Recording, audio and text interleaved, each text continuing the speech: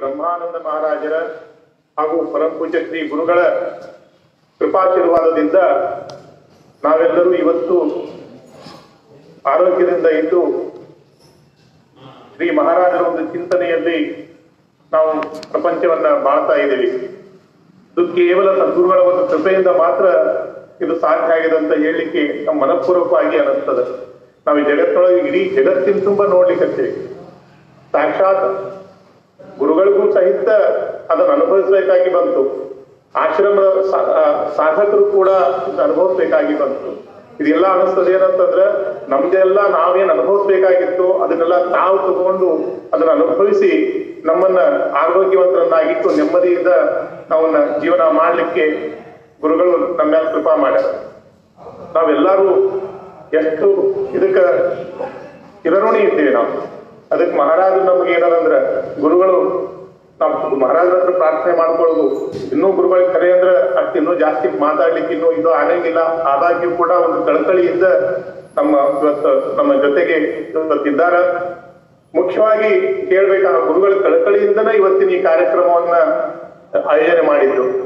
ಏನು ಅಂತಂದ್ರೆ ಗುರುಗಳಂದ್ರೆ ಅವತ್ತು ಈಗ ನಾನು 37 ವರ್ಷಗಳಿಂದ ಸತತವಾಗಿ ಮಹಾರಾಜರ ಒಂದು ಸೇವೆಯಲ್ಲಿ ಇದ್ದೇನೆ.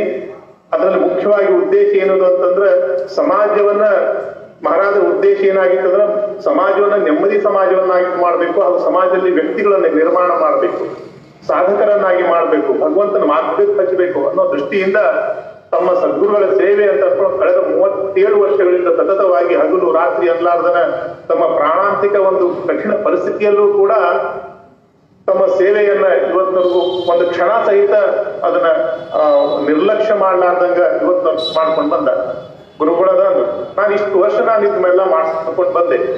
ಆದ್ರೆ ಒಂದು ಇದು ಏನಂತಂದ್ರೆ ನೀವು ಇವತ್ತ ದತ್ತಾವೃತ ಸೇವಾ ಸಂಘ ಅಂತ ಒಂದು ಹೆಸರು ಇಟ್ಟುಕೊಂಡು ನೀವೆಲ್ಲ ಒಂದು ಸಂಘಟನೆಯ ಮುಖಾಂತರ ಈ ಸೇವೆಯನ್ನೆಲ್ಲ ಮಾಡ್ತಿದ್ದೀರಿ. ಆದ್ರೆ ಇದು ಸಾಕಾಗಂಗಿಲ್ಲ.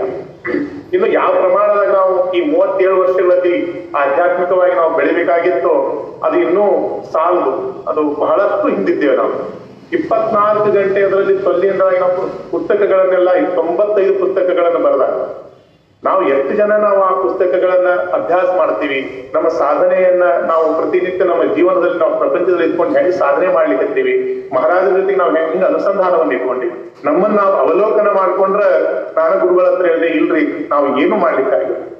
ಹಂಗಾರೆ ಇದಕ್ಕೆ ಏನು ಹಂಗಾರ ಗುರುಗಳನ್ನ ಯಾರ ಸಲುವಾಗಿ ಮಾಡ್ಲಿಕ್ಕೆ ನಿಮ್ ಸಲುವಾಗಿ ಮಾಡ್ಲಿಕ್ಕೆ ಬಹಳಷ್ಟು ಕಳಕಳಿಯಿಂದ ಅವ್ರಿಗೆ ಅನಿಸ್ತು ಏನಂದ್ರೆ ನಾವು ಎಲ್ಲಾ ಹುಡುಗರ ಜೊತೆಗೂ ಹಂಚ್ಕೋಬೇಕು. ಅವ್ರು ತಮ್ಮ ಗುರುಗಳು ತಮ್ಮ ಬಟ್ಟೆ ಆಗಿದ್ದನ್ನ ಏನಂತಂದ್ರೆ ಅವತ್ತು ನನ್ನ ಹತ್ರ ಹೇಳಿದ ಅದಕ್ಕೆ ಎಲ್ಲರಿಗೂ ನಾನು ಈ ಭಾವನೆಯನ್ನ ಹಂಚ್ಕೋಬೇಕು, ಎಲ್ಲಾರ್ಗೂ ಅಂದ್ರೆ ಒಂದ್ಸರಿ ಮೀಟಿಂಗ್ ಕರೆಯೋಣ ಅಂತಂದು ಇದೇನಂತಂದ್ರೆ ಇವತ್ತಿನ ದಿವಸ ಈ ಮೀಟಿಂಗ್ ಅನ್ನ ಆಯೋಜನೆ ಮಾಡ್ತು. ಗುರುಗಳು ಮುಂದಿನ ವಿವರವಾಗಿ ನಮ್ಗೇನದ ಅಂತಂದ್ರೆ ಖರೆ ಅಂದ್ರೆ ನಾವು ಯೋಗ್ಯರಿಲ್ಲ, ಯಾವುದಕ್ಕೂ ಯೋಗ್ಯರಿಲ್ಲ. ಆದಾಗ್ಯೂ ಕೂಡ ನೀವು ನಮ್ಮನ್ನ ಹತ್ರ ಕರ್ಕೊಂಡು ನಮ್ಮನ್ನ ಕೈ ಹಿಡ್ಕೊಂಡು ಹೊಂಟಿರಿ. ನಾವು ಇನ್ನೂ ಎಲ್ಲರ ಪರವಾಗಿ ಪ್ರಾರ್ಥನೆ ಮಾಡ್ಕೋತೀನಿ. ನಮ್ಗೆ ಪ್ರೇರಣೆ ಕೊಡ್ರಿ, ಶಕ್ತಿ ಕೊಡ್ರಿ, ಮನಸ್ಸು ಕೊಡ್ರಿ. ಕೇಳ್ಕೊಂಡು ದಯವಿಟ್ಟು ಗುರುಗಳು ನಮ್ಮನ್ನು ಕೈ ಹಿಡಿದು ಕರ್ಕೊಂಡು ಹೋಗ್ಬೇಕು.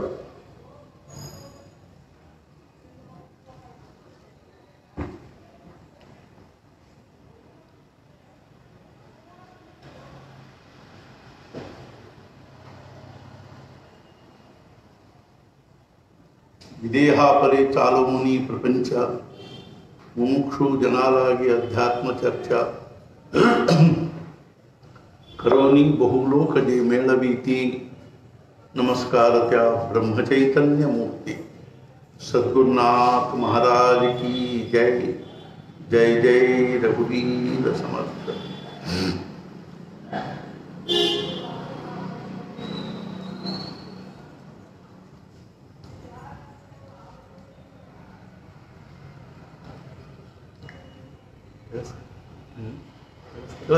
ಕೇಳಿಸ್ತಲ್ಲ?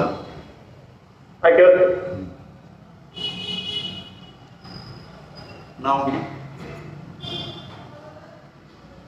ಮಾರ್ಚ್ 16ನೇ ತಾರೀಕು ಧಾರವಾಡದಲ್ಲಿ ಒಂದು ಕಾರ್ಯಕ್ರಮವನ್ನು ಪಾಠಶಾಲೆ ಕಾರ್ಯಕ್ರಮವನ್ನು ಮುಗಿಸ್ಕೊಂಡು ಹೆಬ್ಬಳ್ಳಿಗೆ ಬಂದ್ವಿ. ಅಂದಿನಿಂದನೂ ಇಂದಿನವರೆಗೆ ಹೆಬ್ಬಳ್ಳಿಯಾಗ ಇದ್ವಿ. ಮುಂದೆ 24ನೇ ತಾರೀಕಿಗೆ ಲಾಕ್ಡೌನ್ ಆಯ್ತು. ಆವಾಗ ನಮ್ಮ ಆಶ್ರಮದ ಬಾಗಿಲನ್ನು ಹಾಕ್ಕೊಂಡು ನಾವು ಇರ್ತಾ ಇದ್ವಿ. ಆಗಸ್ಟ್ 19ರವರೆಗೂ ನಮಗೆ ಹೊರಗಿನ ಒಂದು ದೂಷಿತವಾಗಿರ್ತಕ್ಕಂಥ ವಾತಾವರಣದ್ದು ನಮಗೆ ಸ್ಪರ್ಶ ಆಗಿರಲಿಲ್ಲ. ನಾವು ಅದನ್ನು ಅರ್ಥಾತ್ ಪದ್ಧತಿ ಪ್ರಕಾರ ಕಾನೂನಿಗನುಸಾರವಾಗಿ ಬಾಗಿಲ ಹಾಕ್ಕೊಂಡಿರಬೇಕಾದ್ದು ಇರಬೇಕು ಅನ್ನುವಂಥದ್ದಿತ್ತು. ಆದ್ದರಿಂದ ಬಾಗಿಲ ಹಾಕ್ಕೊಂಡಿದ್ವಿ. ಇವತ್ತಿಗೂ ಇನ್ನೂ ನಮ್ಮದು ಆಶ್ರಮದ ಬಾಗಿಲು ತೆಗೆದಿಲ್ಲ. ಗೋಂದಾವಲಿಯನ್ನು ಅನುಸರಿಸಿಕೊಂಡು ಅಲ್ಲಿ ಯಾವ ಬಾಗಿಲ ತೆಗಿತಾರೋ ಆಮೇಲೆ ಅದನ್ನು ವಿಚಾರ ಮಾಡುವಂಥ ಪರಿಸ್ಥಿತಿ.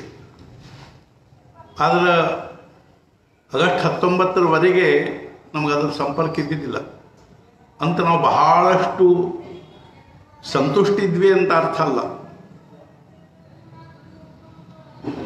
ನಮಗೆ ಬಂದಿಲ್ಲಪ್ಪ, ಪ್ರಪಂಚ ಎಲ್ಲ ಅನುಭವಿಸ್ಲಿಕ್ಕೆ ಹತ್ತದ, ಅನುಭವಿಸ್ಕೋಲ್ತಕ್ಕ ನಮಗೆ ಬಂದಿಲ್ಲ, ಆದ್ರಿಂದ ನಾವು ಸುಖವಾಗಿದ್ದೀವಿ ಅನ್ನೋ ಭಾವನಾದಿಂದ ಇದ್ದಿಲ್ಲ.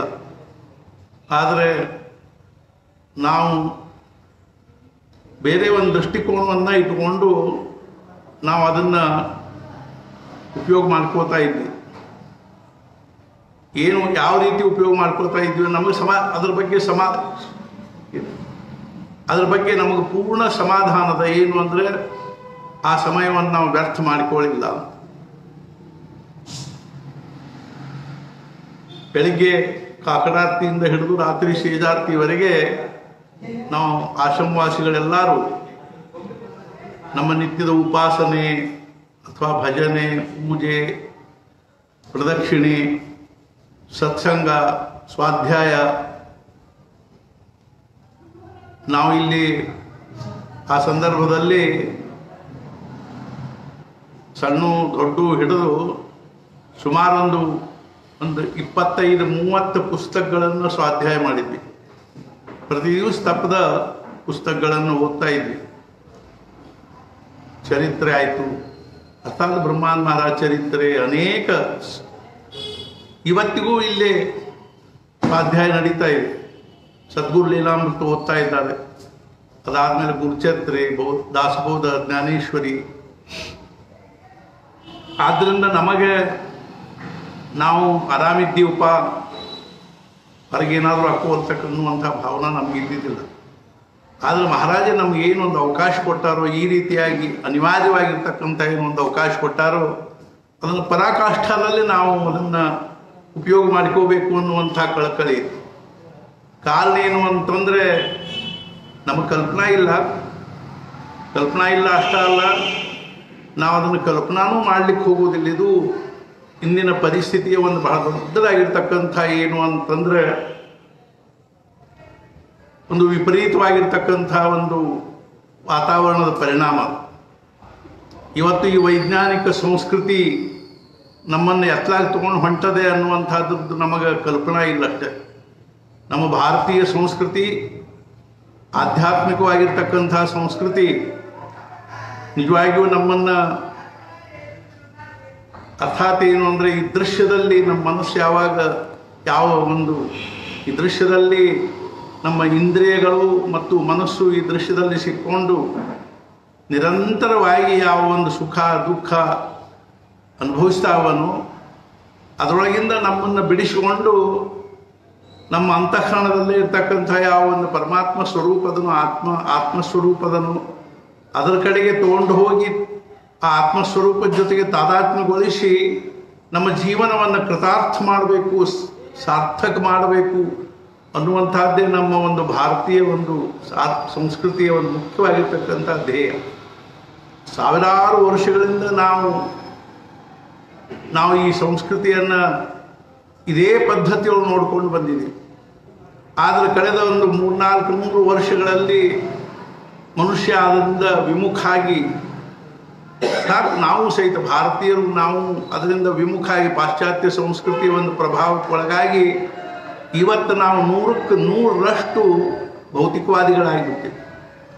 ಅರ್ಥಾತ್ ಏನು ಅಂದರೆ, ಏನೋ ಚೂರ್ಚಾರ ಭಗವಂತ ನಮಗೇನೊಂದು ಬುದ್ಧಿ ಕೊಟ್ಟಾನೋ ಆ ಬುದ್ಧಿಯನ್ನು ಉಪಯೋಗ ಮಾಡಿಕೊಂಡು ಹೊರಗಿನ ವ್ಯಾವಹಾರಿಕ ಅಥವಾ ಲೌಕಿಕ ಜೀವನದಲ್ಲಿರ್ತಕ್ಕಂಥ ಏನಾದರೂ ಒಂದು ಶಿಕ್ಷಣವನ್ನು ಪಡ್ಕೊಂಡು ಹಣ ಗಳಿಸಬೇಕು, ಐಷಾರಾಮದಲ್ಲಿ ಇರಬೇಕು ಅನ್ನೋದನ್ನು ಬಿಟ್ಟರೆ ನಮಗೆ ಯಾವುದೂ ಇನ್ನೊಂದು ನಮಗೇನಿಲ್ಲ ಅಂದ್ರೆ ಉದ್ದೇಶ ಇಲ್ಲ, ಅಥವಾ ಅದ್ರ ಕಡೆಗೆ ಲಕ್ಷ್ಯ ಇಲ್ಲ, ಅಥವಾ ಹಂಗೆ ಅನಿಸೋದು ಇಲ್ಲ. ಆದರೆ ಇದರೊಳಗಿಂದ ನಾವು ಏನಾದರೂ ಯಶಸ್ವಿ ಆಗ್ತೀವಿ ಏನು ಅಂದ್ರೆ 100ಕ್ಕೆ 100ರಷ್ಟು ನಾವು ಇದರೊಳಗಿಂದ ಅಯಶಸ್ವಿ ಆಗ್ತೀವಿ. ಅರ್ಥಾತ್ ಇದರಿಂದ ಜೀವನದ ಒಂದು ಏನಾಗೋದಿಲ್ಲ ಅಂದರೆ ಸಮಾಧಾನ, ಸಾರ್ಥಕ್ತೆ ಅನ್ನುವಂಥದ್ದು ಆಗೋದಿಲ್ಲ. ಇದು ಶಕ್ಯನೇ ಇಲ್ಲ. ಸಿದ್ಧಾಂತನೇ ಹಿಂಗದಲ್ಲ. ಏನು ಅಂದರೆ 24 ಗಂಟೆನೂ ನಾವು ನಮ್ಮ ಮನಸ್ಸನ್ನು ದೃಶ್ಯದಲ್ಲಿ ತೊಡಗಿಸಿ, ಈ ಭೌತಿಕ ಜಗತ್ತಿನೊಳಗೆ ತೊಡಗಿಸಿ 24 ತಾಸು ಅದರಿಂದ ನಾವು ಈ ದೇಹದ ಮೂಲಕವಾಗಿ ಸುಖ ಅನುಭವಿಸುತ್ತಾ ಇರಬೇಕು ಅನ್ನುವಂಥದ್ದೇನು ನಮ್ಮ ಧೋರಣ ಅದನ್ನು. ಇದರಿಂದ ನಾವು ತಾತ್ಪೂರ್ತಿಕವಾಗಿ ಅಷ್ಟರ ಪೂರ್ತೇಕರೆ ಏನಾಗ್ಬೋದು ಅಂತಂದ್ರೆ ನಮಗೆ ಭಾಳ ಸುಖ ಆತು ಅನ್ಕೋಬಹುದು ಅಷ್ಟೇ ಹೊರತು ಪರಿಣಾಮದಲ್ಲಿ ಆಗ್ತಕ್ಕಂಥ ದುಃಖವನ್ನು ಮಾತ್ರ ನಮಗೆ ಅನುಭವಿಸಲೇಬೇಕಾಗ್ತದೆ. ಅದನ್ನು ಅನುಭವಿಸುವಾಗ ನಮ್ಮ ಅರ್ಥಾತ್ ಏನು ಅಂದ್ರೆ ನಮ್ಮ ಪರಿಸ್ಥಿತಿ ಹೆಂಗಾಗ್ತದೆ ಅಂದರೆ ನಮಗೆ ಬದುಕು ಅನ್ನುವಂಥದ್ದು ನರಕಾಗುವಂಥ ಪರಿಸ್ಥಿತಿ. ಬದುಕು ಅನ್ನುವಂಥದ್ದು ಅತ್ಯಂತ ಏನು ಅಂತಂದ್ರೆ ಅತ್ಯಂತ ದುಸ್ತರವಾಗಿರ್ತಕ್ಕಂಥದ್ದಾಗ್ತದೆ. ಆದ್ದರಿಂದನೇ ನಮ್ಮ ಸಾಧು ಸತ್ಪುರುಷರು ಅರ್ಥಾತ್ ಜ್ಞಾನಿಗಳು, ಮಹಾತ್ಮರು, ಸತ್ಪುರುಷರು ಎಷ್ಟು ಕಳಕಳಿಯಿಂದ ಹೇಳ್ತಾರೆ ಅಂದರೆ, ಈ ಒಂದು ಮಾಯಾಜಾಲದಲ್ಲಿ ಈ ಒಂದು ಅರ್ಥಾತ್ ಏನು ಅಂದರೆ ಥಳಕ ಬೆಳಕಿನ ಈ ಪ್ರಪಂಚದೊಳಗೆ ನಾವು ಏನು ಒಂದು ಸುಖದ ಶೋಧ ಮಾಡ್ಲಿಕ್ಕೆ ಹತ್ತೀವೋ ಇದರೊಳಗೆ ನಾವು ಮೋಸ ಹೋಗ್ಲಿಕ್ಕೆ ಹತ್ತೀವಿ ಅಂತ. ಅರ್ಥಾತ್ ನಮಗೆ ಬದುಕಲಿಕ್ಕೆ ಏನು ಬೇಕು ಅಂದರೆ ವಿಷಯಗಳ ಬೇಕೇ ಬೇಕು. ಅರ್ಥಾತ್ ದೇಹ ಧಾರಣೆಗಾಗಿ ನಮಗೆ ವಿಷಯಗಳ ಬೇಕೇನೋ ಖರೆ, ಆದರೆ ಅದರ ಮರ್ಯಾದೆ ಮೀರಿ ಹೋಗಿಬಿಟ್ಟಿದೆ. ನಮ್ಮ ಜೀವನದ ನಿರ್ವಾಹಕ್ಕೆ ಬೇಕಾಗುವಷ್ಟು ಅನ್ನುವಂಥ ಪ್ರಶ್ನೆನೇ ಉಳಿದಿಲ್ಲ. ಮನುಷ್ಯನಿಗೆ ಸಾಮಾನ್ಯವಾಗಿ ಅನ್ನ, ವಸ್ತ್ರ, ಆಸರೆ ಅನ್ನುವಂಥದ್ದು ಬೇಕಾದ್ರೆ ಅದನ್ನು ಯಾರೂ ಬೇಡ ಅನ್ನೋದಿಲ್ಲ, ಯಾವ ಸತ್ಪುರುಷರು ಬೇಡ ಅನ್ನೋದಿಲ್ಲ. ಆದರೆ ಇವತ್ತು ಅನ್ನ, ವಸ್ತ್ರ, ಆಸರೆ ಒಂದು ಹೆಸರಿನಲ್ಲಿ ನಾವು ಅದ್ರ ಬೆನ್ನು ಹತ್ತಿರೋದನ್ನು ನೋಡಿದರೆ ನಮಗೇನೇನು ಅರ್ಥಾತ್ ಏನು ಅಂದ್ರೆ, ನಾನು ಅಗದಿ ಇದರಲ್ಲೇ ಹೇಳ್ತೀನಿ ಏನು ಅಂದ್ರೆ ಅಗದಿ ಅಂತಃಕರಣದಿಂದ ಹೇಳ್ತಿಲ್ಲ. ಏನು ಅಂದರೆ ನಮ್ಮ ತಿಳುವಳಿಕೆನೇ ನಷ್ಟ ಆಗಿ ಹೋಗಿದೆ ಅಂತ ಹೇಳಿ, ನಮ್ಮ ಅರ್ಥಾತ್ ಜೀವನದ ಕಡೆಗೆ ನೋಡ್ತಕ್ಕಂಥ ನಮ್ಮ ದೃಷ್ಟಿಕೋನನೇ ಇವತ್ತೇನಾಗಿದೆ ಅಂದರೆ ದೂಷಿತ ಆಗಿ ಹೋಗಿದೆ. ಹೀಗಾಗಿ ನಮಗೇನಾಗುವಲ್ತು ಅಂದರೆ ಜೀವನದಲ್ಲಿ ಒಂದು ಪ್ರಕಾರದಿಂದ ಸಮಾಧಾನವೂ ಇಲ್ಲ, ಒಂದು ಪ್ರಕಾರದಿಂದ ಏನಪ್ಪ ಅಂದ್ರೆ ತೃಪ್ತಿನೂ ಇಲ್ಲ, ಮತ್ತು ನಿರಂತರವಾಗಿ ನಾವು ಹೊರಗಿನ ಪ್ರಪಂಚದೊಳಗೆ ಅರ್ಥಾತ್ ಏನು ಅಂದ್ರೆ ತೊಡಕೊಂಡು ಬಿಟ್ಟಿದ್ದೀವಿ. ಮತ್ತು ಅದರೊಳಗನೆ ಏನಾದರೂ ಅರ್ಥಾತ್ ಏನು ಅಂದರೆ ಇವತ್ತು ನಾವು ಶಿಕ್ಷಣದ ದುರವಸ್ಥಾ ನೋಡಿದರೆ ನಮಗಿದು ಅನ್ನಿಸ್ತದೆ. ಏನು ಅಂದರೆ ಬಹಳ ಮನಸ್ಸಿಗೆ ಅಸಮಾಧಾನ ಅನ್ನಿಸ್ತದೆ. ಅರ್ಥಾತ್ ಆ ಮಕ್ಕಳು ಕಲಿತಾರೆ, ಅದು ಬರೋಬ್ಬರಿ ಅದ. ಆದರೆ ಮಕ್ಕಳನ್ನ ಕಲಿಸೋದ್ರ ಹಿಂದಿರ್ತಕ್ಕಂಥ ಅವರ ಪಾಲಕರದು ಅಥವಾ ಅರ್ಥಾತ್ ಅವರ ಕುಟುಂಬದವ್ರದ್ದು, ತಂದೆ ತಾಯಿರು ದೃಷ್ಟಿಕೋನ, ವಿಚಾರ, ಭಾವನಾ ನೋಡಿದರೆ ಎಷ್ಟೊಂದು ಅತ್ಯಂತ ಏನು ಅಂದರೆ ಸಂಕುಚಿತವಾಗಿರೋದು, ಸ್ವಾರ್ಥಪೂರ್ಣವಾಗಿರೋದು ಮತ್ತು ನಿರರ್ಥಕವಾಗಿರ್ತಕ್ಕಂಥದ್ದಿದೆ ಅಂತಂದರೆ ಕೇವಲ ಹಣ ಗಳಿಸೋದನ್ನೇ ತಮ್ಮ ಮಕ್ಕಳು ಅರ್ಥಾತ್ ಏನು ಅಂತಂದ್ರೆ ಕಲಿಯೋದರ ಹಿಂದಿರ್ತಕ್ಕಂಥ ಒಂದೇ ಒಂದು ಅವ್ರ ಭಾವನಾ ಏನು ಅಂದರೆ ಹಣ ಗಳಿಸಬೇಕು ಅಂತ. ನನ್ನ ಮಗ ಏನಾದರೂ ಒಂದು ದೊಡ್ಡ ಡಿಗ್ರಿ ಮಾಡ್ಕೋಬೇಕು, ಭಾಳಷ್ಟು ದುಡ್ಡು ಗಳಿಸಬೇಕು ಅನ್ನೋದನ್ನು ಬಿಟ್ಟರೆ ಬೇರೆ ವಿಚಾರನೇ ಇಲ್ಲ. ಅರ್ಥಾತ್ ಏನು ಅಂದರೆ ಇಂಥ ಪರಿಸ್ಥಿತಿ ಒಳಗೆ ಸಮಾಜದ ಒಂದು ದುರವಸ್ಥಾ ಅನ್ನುವಂಥದ್ದು ಒಂದು ಕಡೆಗೆ ಸ್ವಾಭಾವಿಕವಾಗಿಯೇ ಅದು ಬೆಳಕೋತ ಹೊಂಟದ. ಇದರ ಕೊನೆಗೆ ಎಂಥ ಒಂದು ಅರ್ಥಾತ್ ಏನು ಅಂದರೆ ಪರಿಸ್ಥಿತಿ ದುಃಖಾಂತ ಒದಗಿ ಬರ್ತದನ್ನು ಅದನ್ನ ಹೇಳಲಿಕ್ಕೆ ಬರಂಗಿಲ್ಲ. ಅಂಥದ್ರೊಳಗೆ ನಾವು ನೋಡ್ತಾ ಇದ್ದೀವಿ. ಏನು ಅಂತಂದ್ರೆ ಸ್ವಾಭಾವಿಕವಾಗಿ ಸಮಾಜದಲ್ಲಿ ಇವತ್ತಿಂದೇನು ಅದು ಹೊಸದಲ್ಲ. ಅರ್ಥಾತ್ ಏನು ಅಂದ್ರೆ ಅನೇಕ ಶತಮಾನಗಳಿಂದಲೂ ಇಂಥ ಒಂದು ಅರ್ಥಾತ್ ರೋಗ ರುಜಿನಿಗಳು ಈ ಸಮಾಜ ಅರ್ಥಾತ್ ಮನುಷ್ಯ ಸಮಾಜದೊಳಗೆ ಯಾವಾಗಾದರೂ ಬಂದು ಹೋಗ್ತವೆ. ಈ 1922ನೇ ಇಸ್ವಿಯಲ್ಲಿ ಇನ್ಫ್ಲೂಯೆಂಜಾ ಆಗಿ ಆವಾಗ ನಮಗೆ ಇಷ್ಟೊಂದು ಈ ಮಾಧ್ಯಮಗಳ ಒಂದು ಇದ್ದಿದ್ದ ಅನುಕೂಲತೆ ಇದ್ದಿದ್ದಿಲ್ಲ. ಆದ್ದರಿಂದ ಅದು ಯಾರಿಗೆ ಕಲ್ಪನಾ ಬಂದಿಲ್ಲ. ಆದರೆ ಇತಿಹಾಸ ತೆಗೆದು ನೋಡಿದರೆ ನಮಗೆ ಗೊತ್ತಾಗ್ತದೆ ಏನು ಅಂದರೆ ಆ ಬರೀ ಇನ್ಫ್ಲೂಯೆಂಜಾದಿಂದನೇ 1922ನೇ ಇಸ್ವಿಯಲ್ಲಿ 2 ಕೋಟಿ ಜನ ಸತ್ತರು. ಆದರೆ ನಮ್ಗೆ ಅದ್ರ ಕಲ್ಪನಾ ಇಲ್ಲ ಅಷ್ಟೇ. ಇಷ್ಟೊಂದು ವರ್ತಮಾನ ಪತ್ರಗಳು, ಮಾಧ್ಯಮಗಳು, ಮೀಡಿಯಾಗಳು ಅವಾಗ ಇಲ್ಲದೆ ಇದ್ದಿದ್ದರಿಂದ ಇವಾಗೂ ಸಹಿತ ನಮ್ಮ ಆಶ್ಚರ್ಯ ಅನ್ನಿಸ್ತಲ್ಲ ಏನು ಅಂದರೆ ಅರ್ಥಾತ್ ಈಗೇನು ನಾವು ಯಾವ ಒಂದು ಕೊರೋನಾ ಅಂತ ತಿಳ್ಕೊಂಡು ನಾವು ಅದನ್ನು ಪ್ರಚಂಡವಾಗಿರ್ತಕ್ಕಂಥ ಒಂದು ಅರ್ಥಾತ್ ಏನು ಅಂದ್ರೆ ಅದೊಂದು ಮಹಾಮಾರಿ ಅನ್ನುವಂಥ ಒಂದು ಅದಕ್ಕೆ ಏನು ಮಾಡೀವಿ ಅಂದ್ರೆ ಅದನ್ನು ತಿಳ್ಕೊಂಡೀವಿ. ಅದು ಭಯಾನಕವಾದದ್ದೇ ಅದೇ ಮತ್ತು ಅದು ಅರ್ಥಾತ್ ಏನು ಅಂದರೆ ಸಮಾಜಕ್ಕೆ ಭಾಳ ದೊಡ್ಡ ಘಾತಕವಾಗಿರ್ತಕ್ಕಂಥದ್ದೇ ಅದೇ ಏನೋ ಖರೆ. ಆದರೆ ಈ ನಿಜವಾಗಿಯೂ ಹೇಳಬೇಕು ಅಂದರೆ ಈ ಮಾಧ್ಯಮಗಳು ಅದನ್ನು ಎಷ್ಟು ವಿಪರೀತವಾದ ಸ್ವರೂಪದಲ್ಲಿ ಸಮಾಜದ ಮುಂದೆ ತೊಗೊಂಡು ಬರ್ತಾ ಇದ್ದು ಅಂತಂದರೆ ಈ ಕಡಿಮೆ ಆಗ್ಯಾವ. ಪ್ರಾರಂಭದಲ್ಲಿ ಅದ್ರ ಬಗ್ಗೆ ನಮ್ಗೆ ಆಶ್ಚರ್ಯ ಅನ್ನಿಸ್ತಿತ್ತು, ಇಷ್ಟೊಂದು ಭಯಾನಕಿದೆ ಅನ್ನುವಂಥದ್ದು.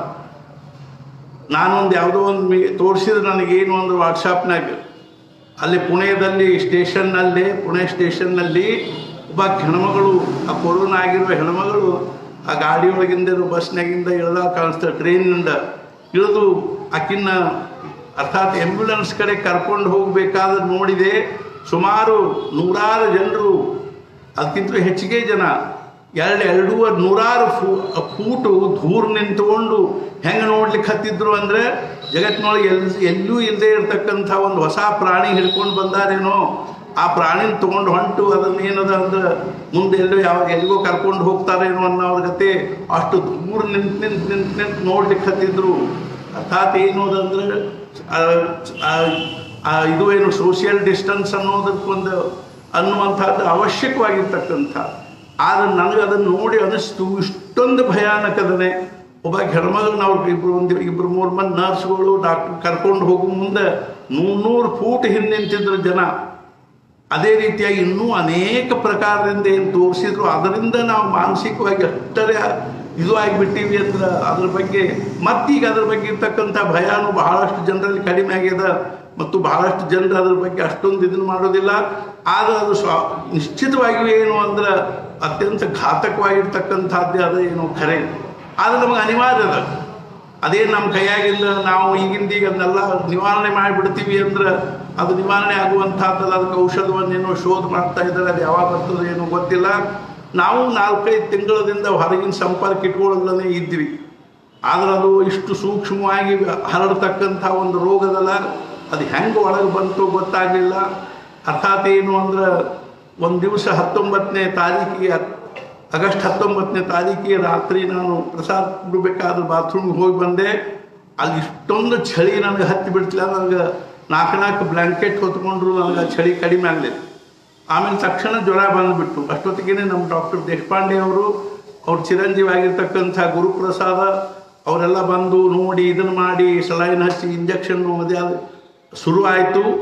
ಅವ್ರಿಗೆ ಮನುಷ್ಯನಾಗ ಅದು ಅನ್ನಿಸ್ತೇನು ಅಂದರೆ ಇದು ಅದರದೇ ಶಕ ಅದ ಅಂತ ಅನಿಸಿ ಆಗಿಂದಾಗ ಅದರದ ಟ್ರೀಟ್ಮೆಂಟ್ ಶುರು ಮಾಡಿದರು. ಅರ್ಥಾತ್ ಏನು ಅಂದರೆ ಮರುದಿವಸ ಅದೇ ಇದು ಇತ್ತದು.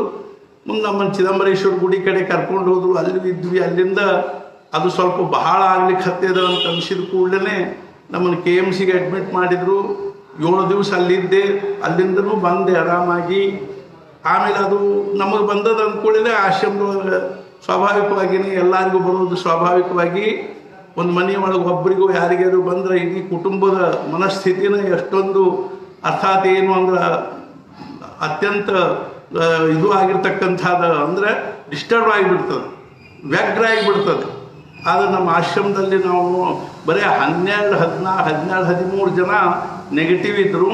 ಉಳಿದವ್ರು ಎಲ್ಲರೂ ಪಾಸಿಟಿವ್. 30-35 ಜನ ಏನಿದಾರು ಎಲ್ಲರೂ ಪಾಸಿಟಿವ್ನೊಳಗೆ ಇದ್ದರು. ಆದರೆ ನೆಗೆಟಿವ್ನವರು ದೇವ್ರ ಅರ್ಥಾತ್ ಮಹಾರಾಜರ ಪೂಜೆ, ಅಡಿಗೆ ಮನೆಯೊಳಗೆ ಅಡಿಗೆ ಇತ್ಯಾದಿಗಳನ್ನು ನೆಗೆಟಿವ್ನವ್ರು ಅದನ್ನೆಲ್ಲ ನೋಡ್ಕೋತಿದ್ರು, ಪಾಸಿಟಿವ್ನವ್ರು ಹೊರಗೆ ಇಡ್ತಿದ್ರು. ಈ ಒಂದು ಶಿಸ್ತಿನಲ್ಲೇ ಪದ್ಧತಿಯಲ್ಲಿ ಔಷಧ, ಇಂಜೆಕ್ಷನ್ನು, ಗುಳಿಗೆ, ಸಲಾಯಿನು ಇತ್ಯಾದಿ ಏನವನೋ ಅವೆಲ್ಲ ನಡೆದಿದ್ದು. ನಾವು ಆಸ್ಪತ್ರೆಯಿಂದ ಬಂದ ಬಳಕ ಮುಂದೆ ಈಗ ಎಲ್ಲರಿಗೂ ಆಶ್ರಮದೊಳಗೂ ಎಲ್ಲರೂ ಈಗ ಆರಾಮಾಗಿದ್ದಾರೆ, ನಮಗೂ ಆರಾಮ ಅನಿಸ್ಯದ. ಇದಕ್ಕಿಂತಲೂ ಮೊದಲು ನಾವು ಅನೇಕ ಸಲ ಈ ಮಾಧ್ಯಮದ ಮೂಲಕವಾಗಿ ಶಂಕಾ ಸಮಾಧಾನದ ರೂಪದಲ್ಲಿ ನಾವು ಒಬ್ಬರನ್ನೊಬ್ಬರು ನೋಡ್ತಾ ಇದ್ವಿ. ಈಗ ನಾವು ಆರಾಮ ಆಗೀವಿ ಅನ್ನೋದನ್ನು ಎಲ್ಲರ ಕಣ್ಣು ಮುಂದೆ ತರೋ ದೃಷ್ಟಿಯಿಂದನೂ ಆಯಿತು. ಮತ್ತು ಮುಖ್ಯವಾದ ವಿಷಯ ಏನು ಅಂದರೆ, ಯಾವ ಒಂದು ಆಧ್ಯಾತ್ಮಿಕ ವಿಚಾರಗಳ ಕಡೆಗೆ, ಸಾಧನೆಗಳ ಕಡೆಗೆ ನಮ್ಮ ಒಂದು ಪರಿಸ್ಥಿತಿಗೆ ಅನುಗುಣವಾಗಿ ಈ ವೈಜ್ಞಾನಿಕ ಸಂಸ್ಕೃತಿಯ ಪ್ರಭಾವದಿಂದಾಗಿ ನಮ್ಮದು ಲಕ್ಷ್ಯ ಕಡಿಮೆ ಆಗ್ಯದನು. ಹಂಗಾಗಬಾರ್ದು ಅನ್ನೋ ಕಳಕಳಿಯಿಂದನೇ ನಾವು ಆವಾಗ ಶಂಕಾ ಸಮಾಧಾನದ ಮೂಲಕವಾಗಿ ಏನೇನೋ ವಿಚಾರಗಳನ್ನು ಹೇಳ್ತಿದ್ವಿ. ಆದ್ರೆ ಮುಖ್ಯವಾಗಿ ಮಹಾರಾಜರು ಅರ್ಥಾತ್ ಏನು ಅಂದರೆ, ಈ ಪೌರ್ವಾತ್ಯ ಪಾಶ್ಚಿಮಾತ್ಯ ಸಂಸ್ಕೃತಿಯ ಒಂದು ಸಂಧಿಕಾಲದಲ್ಲಿ ಅವತಾರ ಮಾಡಿ, ಪ್ರಾಚೀನ ಮತ್ತು ಅರ್ವಾಚೀನ ಸಂಸ್ಕೃತಿಗಳ ಸಂಧಿಕಾಲದಲ್ಲಿ ಅವತಾರ ಮಾಡಿದರು. ಮಹಾರಾಜರ ಅವತಾರದ ಬಹಳ ದೊಡ್ಡ ವೈಶಿಷ್ಟ್ಯ ಏನು ಅಂದರೆ, ಸಮಾಜದ ವ್ಯಾವಹಾರಿಕ ಜೀವನವನ್ನು, ಲೌಕಿಕ ಜೀವನವನ್ನು ಸ್ವಲ್ಪನೂ ಅದರೊಳಗೆ ಯಾವುದೇ ರೀತಿಯಾಗಿ ವ್ಯತ್ಯಾಸವನ್ನು ಉಂಟು ಮಾಡದೇ, ಯಾಕೆ ಅಂದ್ರೆ ನಿಮ್ಮ ಲೌಕಿಕ ಜೀವನದ ಒಂದು ಸ್ವರೂಪವನ್ನು ಬದಲು ಮಾಡಿರಿ ಅಂದ್ರೆ ಅದು ಯಾರಿಗೂ ಶಕ್ಯವಾಗದೇ ಇರ್ತಕ್ಕಂಥದ್ದು. ಬಾಕಿ ಎಲ್ಲ ಸಾಧನೆಗಳಲ್ಲಿ ಹೆಂಗಿದೆ ಅಂದರೆ, ನಮ್ಮ ಬಾಹ್ಯ ಜೀವನವನ್ನು ನಾವು ಬದಲು ಮಾಡಬೇಕಾಗ್ತದೆ. ನಮ್ಮ ಲೈಫ್ ಪ್ಯಾಟರ್ನ ಒಂದು ಸ್ವಲ್ಪ ನಾವು ಬದಲು ಮಾಡ್ಬೇಕು, ಲೈಫ್ ಸ್ಟೈಲೇ ಬದಲು ಮಾಡಬೇಕಾಗ್ತದೆ. ನಮ್ಮ ಕೌಟುಂಬಿಕ ಜೀವನದ ಒಂದು ಪ್ಯಾಟರ್ನ ಬದಲು ಮಾಡಬೇಕಾಗ್ತದೆ. ಯೋಗ ಅಂದ್ರಿ, ಜ್ಞಾನ ಅಂದ್ರಿ, ಮತ್ತೊಂದು ಕರ್ಮ ಅಂದ್ರಿ ಇತ್ಯಾದಿಗಳಲ್ಲಿ ನಮ್ಮ ಸ್ವರೂಪನೇ ಬದಲಾಗಬೇಕು, ಜೀವನದ ಪದ್ಧತಿನೇ ಬದಲಾಗಬೇಕಾಗ್ತದೆ. ಆದರೆ ಮಹಾರಾಜರು ಅದನ್ನು ಸೂಕ್ಷ್ಮವಾಗಿ ನೋಡಿ, ಇದು ಏನಂದ್ರೆ ಜೀವನದ ಒಂದು ಪದ್ಧತಿಯನ್ನು, ಸ್ವರೂಪವನ್ನು ಬದಲು ಮಾಡಿ ನಾವು ಅಧ್ಯಾತ್ಮ ಹೇಳ್ತೀವಿ, ಅಥವಾ ಇದನ್ನು ಬದಲು ಮಾಡಿಕೊಂಡು ನೀವು ಸಾಧನೆ ಮಾಡಿರಿ ಅಂತ ನಾ ಹೇಳಿದರೆ ಅದು ಯಾರಿಗೂ ಏನಾಗಲಿಕ್ಕೆ ಶಕ್ಯ ಇಲ್ಲ. ಅಂದ್ರೆ ಅದನ್ನು ಅನುಸರಿಸ್ಲಿಕ್ಕೆ ಶಕ್ಯ ಆಗೋದಿಲ್ಲ ಅನ್ನುವಂಥ ಕಳಕಳಿಯಿಂದ ದೃಷ್ಟಿಕೋನವನ್ನೇ ಮುಖ್ಯವಾಗಿಟ್ಟುಕೊಂಡು ಮಹಾರಾಜರು ಏನು ಹೇಳಿದರು ಅಂದರೆ, ನೀವು ಯಾವ ಪರಿಸ್ಥಿತಿಯಲ್ಲಿದ್ದೀರೋ ಆ ಪರಿಸ್ಥಿತಿಯಲ್ಲಿ ಇದ್ದುಕೊಂಡನೇ ಕೇವಲ ನಿಮಗೇನು ಬೇಕು ಅಂದ್ರೆ ಕಳಕಳಿ ಬೇಕು. ಅರ್ಥಾತ್ ನಾನು ಈ ಅತ್ಯಂತ ಮಹತ್ವಪೂರ್ಣವಾಗಿರ್ತಕ್ಕಂಥ ಈ ಮನುಷ್ಯ ಜನ್ಮವನ್ನು ಪಡ್ಕೊಂಡು, ಪುರಂದರದಾಸರು ಹೇಳಿದರು, ಹಾನಿ ಮಾಡಲು ಬೇಡಿ ಹುಚ್ಚಪ್ಪಗಳಿಲ್ಲ, ಮಾನವ ಜನ್ಮ ದೊಡ್ಡದು. ಇಂಥ ಶ್ರೇಷ್ಠವಾಗಿರೋ ಮನುಷ್ಯ ಜನ್ಮವನ್ನು ಪಡ್ಕೊಂಡು ನಮ್ಮ ಏನಾಗಬೇಕು ಅಂದ್ರೆ ನಮ್ಮ ಜೀವನ ಸಾರ್ಥಕ ಆತು ಅನ್ನುವಂಥ ಭಾವ ನಮ್ಮ ಮನಸ್ಸಿನಾಗ ಬರಬೇಕು. ನಮ್ಗೆ ಅಸಲ ಲಕ್ಷ್ಯನೇ ಇಲ್ಲ. ಏನು ಮಾಡಿದ್ರೆ ನಾನು ಹುಟ್ಟಿ ಇಷ್ಟು ವರ್ಷ ಕಷ್ಟಪಟ್ಟು ಅರ್ಥಾತ್ ನನ್ನ ಜೀವನ ಬಾಳಿದ್ದಕ್ಕೆ ಸಾರ್ಥಕತೆ ಆಗ್ತದೆ ಅನ್ನೋದ್ರ ಕಡೆ ನಮಗೆ ಲಕ್ಷ್ಯನೇ ಇಲ್ಲ. ಹಂಗೆ ಒಂದು ಸಮನ ನಾವು ಏನಾದ್ರು ಪ್ರವಾಹ ಪತಿತರಾಗಿ ಹೆಂಗೆ ಬರ್ತದೋ ಹಂಗೆ ನಾವು ಅರ್ಥಾತ್ ಏನೊಂದು ಜೀವನವನ್ನು ನಿರ್ವಾಹ ಮಾಡಿಕೋತೆ 24 ತಾಸು ಪ್ರಪಂಚದ ವಿಷಯಗಳಿಗಾಗಿ ಹಪಾಪ್ಸ್ಕೊಂಡು ಅದನ್ನು ತಿನ್ನಬೇಕು, ಇದನ್ನು ಕುಡಿಬೇಕು, ಅದನ್ನು ನೋಡಬೇಕು, ಇದನ್ನು ಮಾಡಬೇಕು, ಇದರೊಳಗನೆ ಆಯುಷ್ಯ ಕಳೀತಾ ಇದ್ದೀವಿ. ಆದರೆ ಕೊನೆಗೆ ಯಾವಾಗ ವಾರ್ಧಕ್ಯ ಬಂದು ಅಪ್ಪಳಿಸ್ತದ ನಮ್ಮ ಮೇಲೆ, ಕೈಕಾಲುಗಳು ವಿಕಲ ಆಗ್ತಾವು. ನಾವು ಎಂಥೆಂಥ ಪರಿಸ್ಥಿತಿ ನೋಡಿದ್ದೀನಿ ನಾನು ವಾರ್ಧಕ್ಯದಲ್ಲಿ. ಅಂದರೆ ನನಗೆ ಈಗಿಂದ ಅರ್ಥಾತ್ ಏನು ಈಗಿಂದ ನನಗಂತೂ 70 ವರ್ಷ ಆದು ನನಗೆ ಭಯ ಅನಿಸೋದ್ರ ಪ್ರಶ್ನೆ ಇಲ್ಲ. ನಿಜವಾಗಿಯೂ ಭಯಪಡಬೇಕಾದ ಯಾರು ಅಂತಂದ್ರೆ, ಈಗ 30 ವರ್ಷದ ಮ್ಯಾಲಿನವ್ರು ಯಾರಿದ್ದಾರೋ ಅವರೆಲ್ಲರೂ ಭಯಪಡಬೇಕಾಗಿರ್ತಕ್ಕಂಥ ಕಾರಣದ ವಾರ್ಧಕ್ಯದ ಬಗ್ಗೆ. ಮತ್ತು ಭಯಪಟ್ಟೇನು ನಾವೇನು ಗಾಬರಿಯಾಗಿ ಓಡಾಡಬೇಕಾದ ಅವಶ್ಯಕತೆ ಇಲ್ಲ. ಹೆಂಗೆ ಭಯಪಡಬೇಕು ಅಂದ್ರೆ, ಅಯ್ಯೋ ವಾರ್ಧಕ್ಯ ಹೆಂಗೆ ಎಂಥ ಕಠಿಣ ಇರ್ತದಪ್ಪ. ಆದ್ದರಿಂದ ಆ ವಾರ್ಧಕ್ಯ ಸಫಲ ಆಗೋ ದೃಷ್ಟಿಯಿಂದ, ಸಾರ್ಥಕ ಆಗೋ ದೃಷ್ಟಿಯಿಂದ, ಸಮಾಧಾನ ಪೂರ್ಣ ಆಗೋ ದೃಷ್ಟಿಯಿಂದ ನಾನು ಇವತ್ತಿನಿಂದನೇ ಅದಕ್ಕಾಗಿ ಏನಾದರೂ ಪ್ರಯತ್ನ ಮಾಡಬೇಕು ಅನ್ನುವಂಥ ಕಳಕಳಿ ಏನದನೋ ನಮಗೆ ಸಣ್ಣ ವಯಸ್ಸಿನಾಗಿಂದನೇ ಬರಬೇಕು. ಅರ್ಥಾತ್ 40 ವರ್ಷ ಆದು ಅಂತಂದ್ರಂತೂ ನಮ್ಮ ದೃಷ್ಟಿ ಅತ್ಲಾಗನೇ ಇರಬೇಕು. ಏನು ಮಾಡಿ ನಾನು ಭವಿಷ್ಯ ಜೀವನವನ್ನು ಸಾರ್ಥಕ ಮಾಡಿಕೊಂಡೀನು ಅನ್ನೋ ಕಡೆಗೆ ನಮಗೆ ಲಕ್ಷ್ಯ ಇರಬೇಕು.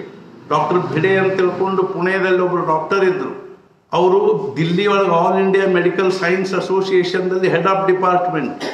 ಅವ್ರ ಮೇಲೆ ಗೋಂದಾವಲಿ ಬರೋ ಮಹಾರಾಜರ ಪ್ರತ್ಯಕ್ಷ ದರ್ಶನ ಆಗಿತ್ತು ಅವ್ರಿಗೆ. ಭಾಳ ಅಂದ್ರೆ ಭಾಳ ಜಪ ಮಾಡ್ತಿದ್ರು, ಭಾಳ ಸಾದಾ ಮನುಷ್ಯ ಇದ್ದರು. ಅಂಥ ದೊಡ್ಡ ಒಂದು ಇದರೊಳಗಿರ್ತಕ್ಕಂಥ ಮನುಷ್ಯ ಎಷ್ಟರೇ ಸಾಧ ಇದ್ದು ನಾವು ದಿಲ್ಲಿ ಒಳಗೆ ಅವ್ರ ಮನೆಯೊಳಗನ 3-4 ದಿವಸ ಇದ್ವಿ. ಅವ್ರ ಜೀವನದ ಪದ್ಧತಿ ನೋಡಿ ನಮಗೆ ಆಶ್ಚರ್ಯ ಆಗ್ತಿತ್ತು. ಈ ಮನುಷ್ಯ ಎಷ್ಟರೇ ಸಿಂಪಲ್ ಇದ್ದಾನಪ್ಪ, ಅಗ್ನಿ ಇದು ಇದ್ದಾನ. ಅರ್ಥಾತ್ ಏನು ಅಂದ್ರೆ ಅವರೊಂದು ಮಾತು ಗೊಂದಾಳಿ ಬಂದರು ನಮ್ಮ ಜೊತೆಗೆ ಬಹಳಷ್ಟು ಸಮಯ ಕಳೀತಿದ್ರು. ಅವರೊಂದು मात ಹೇಳ್ತಿದ್ರು, दत्तांना 40 वर्ष झाले की आपण आपल्याला म्हातारे समजून वागायला पाहिजे.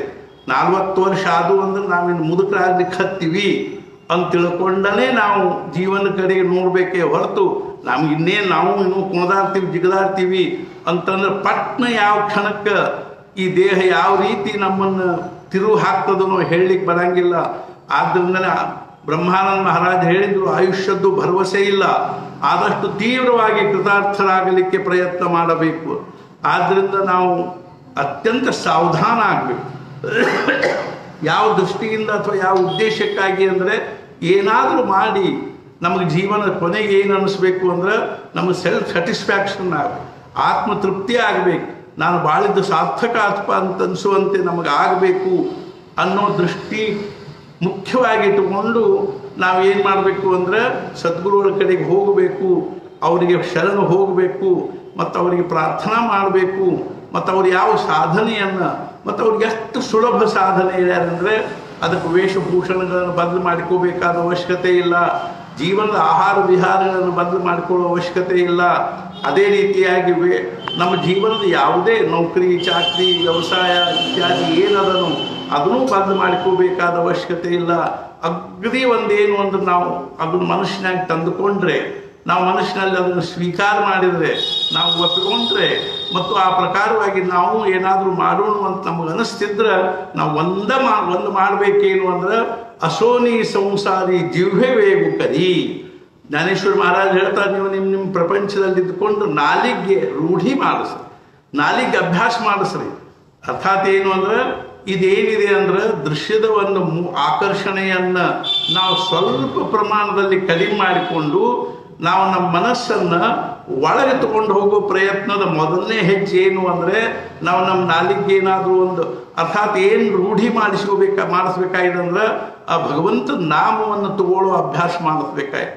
ಕೂತಾಗ ನಿಂತಾಗ ಹೋಗುವಾಗ ಬರುವಾಗ ತಿನ್ನುವಾಗ ಕುಡಿಯುವಾಗ ಮುಂಜಾನೆ ಎದ್ದಾಗಿಂದ ರಾತ್ರಿ ನಿದ್ದೆ ಹತ್ತೋವರೆಗೂ ನಮಗೆ ನಾವು ಮನುಷ್ಯನಾಗ ಅಂದ್ಕೋಬೇಕು. ಬಸ್ ಪ್ರಪಂಚದೊಳಗೆ ಇಷ್ಟೆಲ್ಲ ನೋಡಿದ್ದಾಯ್ತು, ಅನುಭವಿಸಿದ್ದಾಯ್ತು, ತಿಂದದ್ದಾತು, ಕುಡಿದದ್ದಾತು, ಜಿಗದಾಡಿದ್ದಾತು, ಕುಣಿದಾಡಿದ್ದಾತು, ಇನ್ನೇನಾದರೂ ಸ್ವಲ್ಪ ನಾವು ಮನುಷ್ಯತ್ವದಿಂದ ದೇವತ್ವದ ಕಡೆಗೆ ಹೋಗುವಂಥ ಪ್ರಯತ್ನ ಮಾಡಬೇಕು ಅನ್ನುವಂಥ ಕಳಕಳಿಯಿಂದ, ಅರ್ಥಾತ್ ನಾನು ಅಗ್ರಿ ಕಳಕಳಿಯಿಂದ ಹೇಳ್ತಿಲ್ಲ ಏನು ಅಂದ್ರೆ ನೀವೆಲ್ಲರೂ ಅತ್ಯಂತ ಸುಶಿಕ್ಷಿತರು ಇದ್ದೀರಿ, ಸುಸಂಸ್ಕೃತರು ಇದ್ದೀರಿ. ಸಮಾಜದ ಪರಿಸ್ಥಿತಿಯ ಕಲ್ಪನಾ ನಿಮಗೆಲ್ಲರಿಗೂ ಅದ. ಇವತ್ತಿನ ಭಯಾನಕವಾಗಿರ್ತಕ್ಕಂಥ ಕೊರೋನಾ ಅಂತ ಹೇಳಿಕ್ಕೆ ಹತ್ತಿಲ್ಲ ನಾನು, ಭೌತಿಕವಾದದ ಒಂದೇನದ ಅಂದ್ರೆ ವಾತಾವರಣವನ್ನು ನೋಡಿದರೆ ನಮಗೆ ಭವಿಷ್ಯದ ವಿಷಯದಲ್ಲಿ ಬಹಳ ಭಯ ಅನ್ನಿಸ್ತದೆ. ಅರ್ಥಾತ್ ಏನು ಅಂದ್ರೆ ಪಾಪ ಇವತ್ತಿನ್ನೂ ಸಣ್ಣ ಸಣ್ಣ ಮಕ್ಕಳು ಮುಂದೆ ಅವ್ರಿಗೆ ಎಂಥ ಪರಿಸ್ಥಿತಿ ಅನುಭವಿಸಬೇಕಾಗಿ ಬರ್ತದನು. ಅದು ನಾನು ಸಹಜವಾಗಿ ಮೊನ್ನೆ ಒಂದು ಮಾತು ಹೇಳಿದೆ ಏನು ಅಂತಂದರೆ, ಮುಂಚೆ ನನಗೇನು ಅನ್ನಿಸ್ತಿತ್ತು ಅಂದರೆ ನಮ್ಮ ಹುಡುಗ ಅರ್ಥಾತ್ ಏನು ಅಂದ್ರೆ MBBS MD ಆಗ್ಯಾನ್ರಿ, LLM ಆಗ್ಯಾನ, ಮತ್ತು ಇಂಜಿನಿಯರ್ ಆಗ್ಯಾನ, ಡಾಕ್ಟರ್ ಆಗ್ಯಾನ, ವಕೀಲ ಆಗ್ಯಾನ, ಪ್ರೊಫೆಸರ್ ಆಗ್ಯಾನ ಅಂದ್ಕೊಂಡು ನಮ್ಗೆ ಕೌತುಕ ಅನ್ನಿಸ್ತಿತ್ತು. ನಾವು ಅರ್ಥಾತ್ ಏನಾದರೂ ಅರ್ಥಾತ್ ದೇಹ ಭಾವದಲ್ಲಿದ್ದು ದೇಹ ದೇಹ ಭಾವದಿಂದ ಏನಾದರೂ ಒಂದು ಬಹಳ ದೊಡ್ಡದಾಗಿರ್ತಕ್ಕಂಥ ಸಾಧಿಸಿದವ್ರ ಬಗ್ಗೆ ನನಗೆ ಅಭಿಮಾನ ಅನ್ನಿಸ್ತಿತ್ತು. ಅರ್ಥಾತ್ ಏನು ಅಂದ್ರೆ ಶಿಲ್ಪಕಲೆಯಲ್ಲಿ ಬಹಳಷ್ಟು ಸಾಧಿಸಿದವ್ರ ಬಗ್ಗೆ ಅಭಿಮಾನ ಅನ್ನಿಸ್ತಿತ್ತು. ಅದೇ ರೀತಿಯ ಸಂಗೀತ, ನೃತ್ಯ, ಚಿತ್ರಕಲೆ ಇತ್ಯಾದಿಗಳಲ್ಲಿ ಆಗಲಿ, ಶಿಕ್ಷಣದಲ್ಲಿ ಆಗಲಿ, ಇಷ್ಟೇ ಅಲ್ಲದೆ ಶಾಸ್ತ್ರ ಪುರಾಣ ವೇದಾಂತಗಳನ್ನು ಬಹಳಷ್ಟು ಓದಿ ಪಾಂಡಿತ್ಯವನ್ನು ಸಂಪಾದಿಸಿದವ್ರ ಬಗ್ಗೆ ಸಲುವಾಗಿ ಆಗಲಿ ನನಗಾಗಿ ಅವ್ರ ಬಗ್ಗೆ ಅಭಿಮಾನ ಅನ್ನಿಸ್ತಿತ್ತು. ಒಂದು ಇಲ್ಲಿ ಸಣ್ಣ ಹುಡುಗಿ ಅರ್ಥಾತ್ ಏನು ಒಂದು ಇಲ್ಲಿ ಭರತನಾಟ್ಯ ಮಾಡ್ಲಿಕ್ಕೆ ಬರ್ತಾ, ಧಾರವಾಡದ ಹುಡುಗಿ, ಹೆಸರೇನು ಜೋಶಿ, ರಕ್ಷಾ ಜೋಶಿ ಅಂತ ಒಂದು ಹುಡುಗಿ ಇಲ್ಲಿ ಭರತನಾಟ್ಯ 6ನೇ ಹುಡುಗಿ ಆಕೆ ಭರತನಾಟ್ಯ ಮಾಡ್ಲಿಕ್ಕೆ ಹತ್ತಾಗ ಈಗ ಭಾಳ ದಿವಸದ ಹಿಂದಿನ ವಿಷಯ ಅಂದ್ರೆ ಒಂದು 6-7 ತಿಂಗಳು 8-10 ತಿಂಗಳು ಆಗಿರ್ಬೋದು. ಆಕೆ ಇಲ್ಲಿ ಬರ್ತಿದ್ಲು. ಆವಾಗ ಆಕೆ ಭರತನಾಟ್ಯ ನೋಡುವ ಹೊತ್ತಿನಾಗ ಆಕೆ ಒಂದು ಪ್ರತಿಭೆಯನ್ನು ನೋಡಿ ನನ್ನ ಕಣ್ಣಾಗ ನೀರು ಬರ್ತಿದ್ವು. ಎಂಥ ಒಂದು ಪರಿಶ್ರಮ ಪಟ್ಟಾಳಲ್ಪ ಈ ಹುಡುಗಿಯನ್ನು. ಆಕೆ ನಾನು ಮಾತಾಡಿಸ್ತಿದ್ದೆ, ನನ್ನ ಹತ್ರ ಕೂಡಿಸೋತಿದ್ದೆ. ಅಷ್ಟ ಅಲ್ಲದೆ ಒಂದು ದಿವಸ ನಾವು ಅರ್ಥಾತ್ ಅಲ್ಲಿ ಚಿದಂಬರೇಶ್ವರ ಗುಡಿ ಕಡೆಗೆ ಇದಕ್ಕೆ ಹೋಗಿದ್ವಿ, ಪುಣ್ಯತಿಥಿ ಆದ ಕೂಡಲೇ ಅವಭೃತ ಸ್ನಾನಕ್ಕೆ ಹೋಗಿದ್ವಿ. ಬರೋ ಮುಂದೆ ಆಕೆಗೆ ಅಲ್ಲಿ ನಮ್ಮ ಚಿದಂಬರೇಶ್ವರ ಗುಡಿ ಹತ್ರ ನಮ್ಮ ಮನೆ ಒಳಗೆ ಕರ್ಕೊಂಡೋಗಿ ಎಲ್ಲ ತೋರ್ಸ್ಕೊಂಬಂದೆ. 10-12 ವರ್ಷದ ಹುಡುಗಿ. ಹಂಗೇನದ ಅಂದರೆ ಅಂಥ ಏನಾದರೂ ವಿಶೇಷವಾಗಿರ್ತಕ್ಕಂಥದ್ದನ್ನು ಸಾಧಿಸಿದವ್ರ ಬಗ್ಗೆ ಅಭಿಮಾನ ಅನ್ನಿಸ್ತಿತ್ತು, ಕೌತುಕ ಅನ್ನಿಸ್ತಿತ್ತು. ಆದರೆ ಇವತ್ತು ನಾನು ಖರೆ ಹೇಳ್ತಿಲ್ಲ ಏನು ಅಂದ್ರೆ ನನಗೆ ಕಳಕಳಿ ಅನ್ನಿಸ್ತದೆ ಅಂಥವ್ರ ಬಗ್ಗೆ. ಅರ್ಥಾತ್ ಏನು ಅಂದ್ರೆ ಇವರ ಆಯುಷ್ಯ ಎಲ್ಲ ಬರೀ ದೇಹ ಬುದ್ಧಿ ಒಳಗೆ ದೇಹ ಭಾವದೊಳಗೆ ಕಳೆದ್ರೆ ಮುಂದೆ ಇವ್ರಿಗೆ ಹೆಂಗೆ ತಮ್ಮ ಮುಂದೆ ಆತ್ಮಸ್ವರೂಪದ ಕಡೆಗೆ ಇವ್ರ ಲಕ್ಷ್ಯ ಹೆಂಗೆ ಹೋದಿತ್ತು, ಇವ್ರಿಗೆ ಹೆಂಗರೆ ಅಂತರ್ಮುಖ ವೃತ್ತಿ ಪ್ರಾಪ್ತ ಆದೀತು, ಇವ್ರು ಹೆಂಗೆ ಜೀವನದೊಳಗೆ ಖರೆ ಸಮಾಧಾನ ಪಡ್ಕೊಂಡಾರು ಅನ್ನುವಂಥ ದೃಷ್ಟಿಯಿಂದ ನನಗೆ ಕಳಕಳಿ ಅನ್ನಿಸ್ತದೆ. ಯಾಕೆ ಅಂದ್ರೆ ಇವತ್ತು ನಾವು ಅದನ್ನು ಎಷ್ಟೊಂದು ಪ್ರೋತ್ಸಾಹ, ಅದನ್ನು ಉತ್ಸಾಹ, ಅದ್ರ ಬಗ್ಗೆನೇ ವಾಹವಾ ಅಂತೀವಿ, ಉಧೋ ಅಂತೀವಿ. ನಮಗೂ ಕಲ್ಪನಾ ಇಲ್ಲ ನಾವು ಮನುಷ್ಯ ಜನ್ಮ ಪಡ್ಕೊಂಡು ಮುಖ್ಯವಾಗಿ ಏನು ಮಾಡಬೇಕಾಗ್ಯದ ಅನ್ನೋದು. ಮಕ್ಕಳು ಏನಾದರೂ ಒಂದು ದೊಡ್ಡ ಡಿಗ್ರಿ ಮಾಡಿ ಒಂದು ದೊಡ್ಡ ನೌಕರಿ ಹತ್ತಿ ಭಾಳಷ್ಟು 1-2 ಲಕ್ಷ ಸಂಪಾದನೆ ಮಾಡ್ಲಿಕ್ಕೆ ಹತ್ತು ಅಂದ್ರೆ ನಮ್ಗೆ ಎಷ್ಟು ಆನಂದ ಆಗ್ತದೆ ಅಂದರೆ, ಅರ್ಥಾತ್ ಆ ಹಿಂದಿನ ಕಾಲದ ಋಷಿ ಮುನಿಗಳಿಗೆ ಬ್ರಹ್ಮಜ್ಞಾನ ಆದರೂ ಅಷ್ಟು ಆನಂದ ಆಗಲಿಕ್ಕಿಲ್ಲ. ಅಷ್ಟು ಆನಂದ ಏನದ ಅಂತಂದ್ರೆ ನಮ್ಮ ಮಗ ಇಂಥ ಆದ ಅಂತ ಆನಂದ ಪಡ್ತೀವಿ. ನಾಳೆ ಅದ ಮಕ್ಕಳ ನಮ್ಮ ಅಂತಕಾಲದಲ್ಲೇ ಅವ್ರು ಹೇಳ್ತಾರೆ ಏನು ಅಂದ್ರೆ, ಮೊನ್ನೆ ಯಾವುದೋ ಒಂದು ವಿಷಯ ಓದಿದ್ವಿ. ಆ ಹುಡುಗ ಪಾಪ ತಂದೆ ತಾಯಿ ಅಷ್ಟು ಕಷ್ಟಪಟ್ಟು ಅವನಿಗೆ ಕಲಿಸಿದ್ರು. ಅಮೇರಿಕಾದಲ್ಲಿ ಹೋಗಿ ದೊಡ್ಡ ನೌಕರಿ ಮಾಡಿಕೊಂಡಿದ್ದ. ಅಪ್ಪಗದಿ ಅಂತ್ಯಾವಸ್ಥೆ ಒಳಗಿದ್ದಾಗ ಅರ್ಥಾತ್ ಫೋನ್ ಮಾಡಿಸಿದ್ರು ಮಂದಿ, ಹಿಂಗೆ ಬಾರಪ್ಪ ಲಗುನ ಬಾ, ಇಲ್ಲೇ ಇನ್ನೊಂದು 4-6 ದಿವಸ 8 ದಿವಸ ಅಥವಾ ಸ್ವಲ್ಪ ಭಾಳ ಇದು ಸೀರಿಯಸ್ ಅದ ಅಂದ್ರೆ ನಾ ಬರಬೇಕೇನಂತ ಕೇಳಿದ. ಅರ್ಥಾತ್ ಏನು ಅಂದ್ರೆ ಇಂಥದ್ದು ಪರಿಸ್ಥಿತಿ ಅದ. ಅರ್ಥಾತ್ ಇವ್ರು ಬೇಕಾದ ದೊಡ್ಡ ಡಿಗ್ರಿ ಮಾಡಿಕೊಳ್ಳಿ, ದೊಡ್ಡ ಕಲಾವಂತರಾಗಲಿ ಅಥವಾ ದೊಡ್ಡ ಪರಾಕ್ರಮಿಗಳಾಗಲಿ ಅಥವಾ ಏನಾದರೂ ಮಾಡುವಲ್ರ. ಆದರೆ ಏನಿಲ್ಲ ಅಂದ್ರೆ ಬುದ್ಧಿ ಅನ್ನುವಂಥದ್ದು ಏನಿಲ್ಲ ಅಂದರೆ ಶುದ್ಧವಾದ್ದಿಲ್ಲ. ಅರ್ಥಾತ್ ಬುದ್ಧಿ ಸ್ಥಿರ ಇಲ್ಲ, ಶುದ್ಧ ಇಲ್ಲ. ಈ ರೀತಿಯ ಅಶುದ್ಧ ಬುದ್ಧಿ ಇದೆ. ಅಶುದ್ಧವಾಗಿರ್ತಕ್ಕಂಥ ಮನಸ್ಸು, ಅಶುದ್ಧವಾಗಿರೋ ಬುದ್ಧಿ, ದೃಶ್ಯದಲ್ಲಿ ಮುಳುಗಿರೋ ಮನಸ್ಸು, ದೃಶ್ಯದಲ್ಲಿ ಮುಳುಗಿರೋ ಬುದ್ಧಿ ಏನದನೋ ಅದು ಕಲ್ಮಶವಾಗಿರ್ತಕ್ಕಂಥದ್ದು ಮತ್ತು ಚಂಚಲವಾಗಿರ್ತಕ್ಕಂಥ ಬುದ್ಧಿ. ಇದರೊಳಗಿಂದ ಇವತ್ತು ಈ ಕ್ಷಣಕ್ಕೊಂದು ಅಂತೀವಿ, ಮುಂದಿನ ಕ್ಷಣಕ್ಕೊಂದು ಅಂತೀವಿ. ಹೀಗಾಗಿ ಜೀವನದೊಳಗೆ ಸಮಾಧಾನದ ಲೇಷ ಇಲ್ಲ. ನಮ್ಮೊಳಗನೆ ಕುಟುಂಬದಲ್ಲೇ ಒಬ್ಬರು ನಮ್ಮೊಳಗನೆ ಏನಿಲ್ಲ ಅಂದ್ರೆ ಸಮಾಧಾನ ಇಲ್ಲ. All problems of the life or the problems of harmony. ಅರ್ಥಾತ್ ನಮ್ಮ ಕುಟುಂಬದ ಒಂದು ಹಾರ್ಮನಿ ಇಲ್ಲ. ಗಂಡು ಒಂದಂತಾನೆ, ಹೆಂಡತಿ ಒಂದಂತಾಳೆ, ಮಕ್ಕಳು ಒಂದಂತಾವೆ. ಇದಕ್ಕೆಲ್ಲ ಮುಖ್ಯ ಕಾರಣ ಏನು ಅಂದರೆ ಸಂಗೀತದಲ್ಲಿ ಹೆಂಗೆ ತಬಲಾ ಬಾರಿಸೋರಾಗಲಿ, ಹಾರ್ಮೋನಿಯಂದವ್ರಾಗಲಿ, ತಂಬೂರಿಯವರಾಗಲಿ, ಹಾಡೋರಾಗಲಿ ಹೆಂಗೆ ಒಂದು ಸಮ್ಮಿಗೆ ಬರ್ತಾರೆ ನಾವು, ಹಂಗೆ ಕುಟುಂಬದೊಳಗೆ ಏನಿರಬೇಕು ಪ್ರತಿಯೊಬ್ಬರದು ಒಂದು ಮೂಲಭೂತ ತತ್ವ ಭಾವನಾದಲ್ಲಿ ನಮ್ದೆಲ್ಲರದು ಏಕಮತ ಇರಬೇಕು. ಏನು ಅಂದರೆ ನಾಮಸ್ಮರಣೆ ಮಾಡಿ ನಮ್ಮ ಜೀವನವನ್ನು ಸಾರ್ಥಕ ಮಾಡಿಕೋಬೇಕು ಅನ್ನುವಂಥ ದೃಷ್ಟಿಯಿಂದ ನಮ್ಮದು ಏಕಮತ ಇದ್ರೆ ಮಾತ್ರ ಕುಟುಂಬದಲ್ಲಿ ಸಮಾಧಾನ ಉಳಿಲಿಕ್ಕೆ ಶಕ್ಯದನೆ ಹೊರತು ನಾವು ಕುಟುಂಬದವರು ಸಣ್ಣ ಮಕ್ಕಳನ್ನ ಹಿಡ್ಕೊಂಡು ಅಕ್ಷರಶಃ ನಾನು ನೋಡ್ತಿಲ್ಲ ಏನು ಅಂದರೆ 3-4 ವರ್ಷದ ಮಕ್ಕಳು ಸಹಿತ ಮುಂಜಾನೆಯಿಂದ ರಾತ್ರಿವರೆಗೂ ದುಡ್ಡು ಅಂತಿರ್ತಾವೆ. ನಮಗೇನು ಅಂದ್ರೆ ಅವಕ್ಕೂ ಹಣ ಖರ್ಚು ಮಾಡೋದು ಇಷ್ಟರೇ ವ್ಯಸನ ಆಗಿಬಿಟ್ಟಿರ್ತದಲ್ಲ. ಅವಕ್ಕೂ ಯಾವಾಗಲೂ ಪಾಕೆಟ್ ಮನಿ ಬೇಕು, ಕಿಶೆದಾಗ ದುಡ್ಡು ಬೇಕು, ಏನು ಬೇಕಂತ ತಗೋತಾವೆ, ಏನು ಬೇಕಂತ ತಿಂತಾವೆ.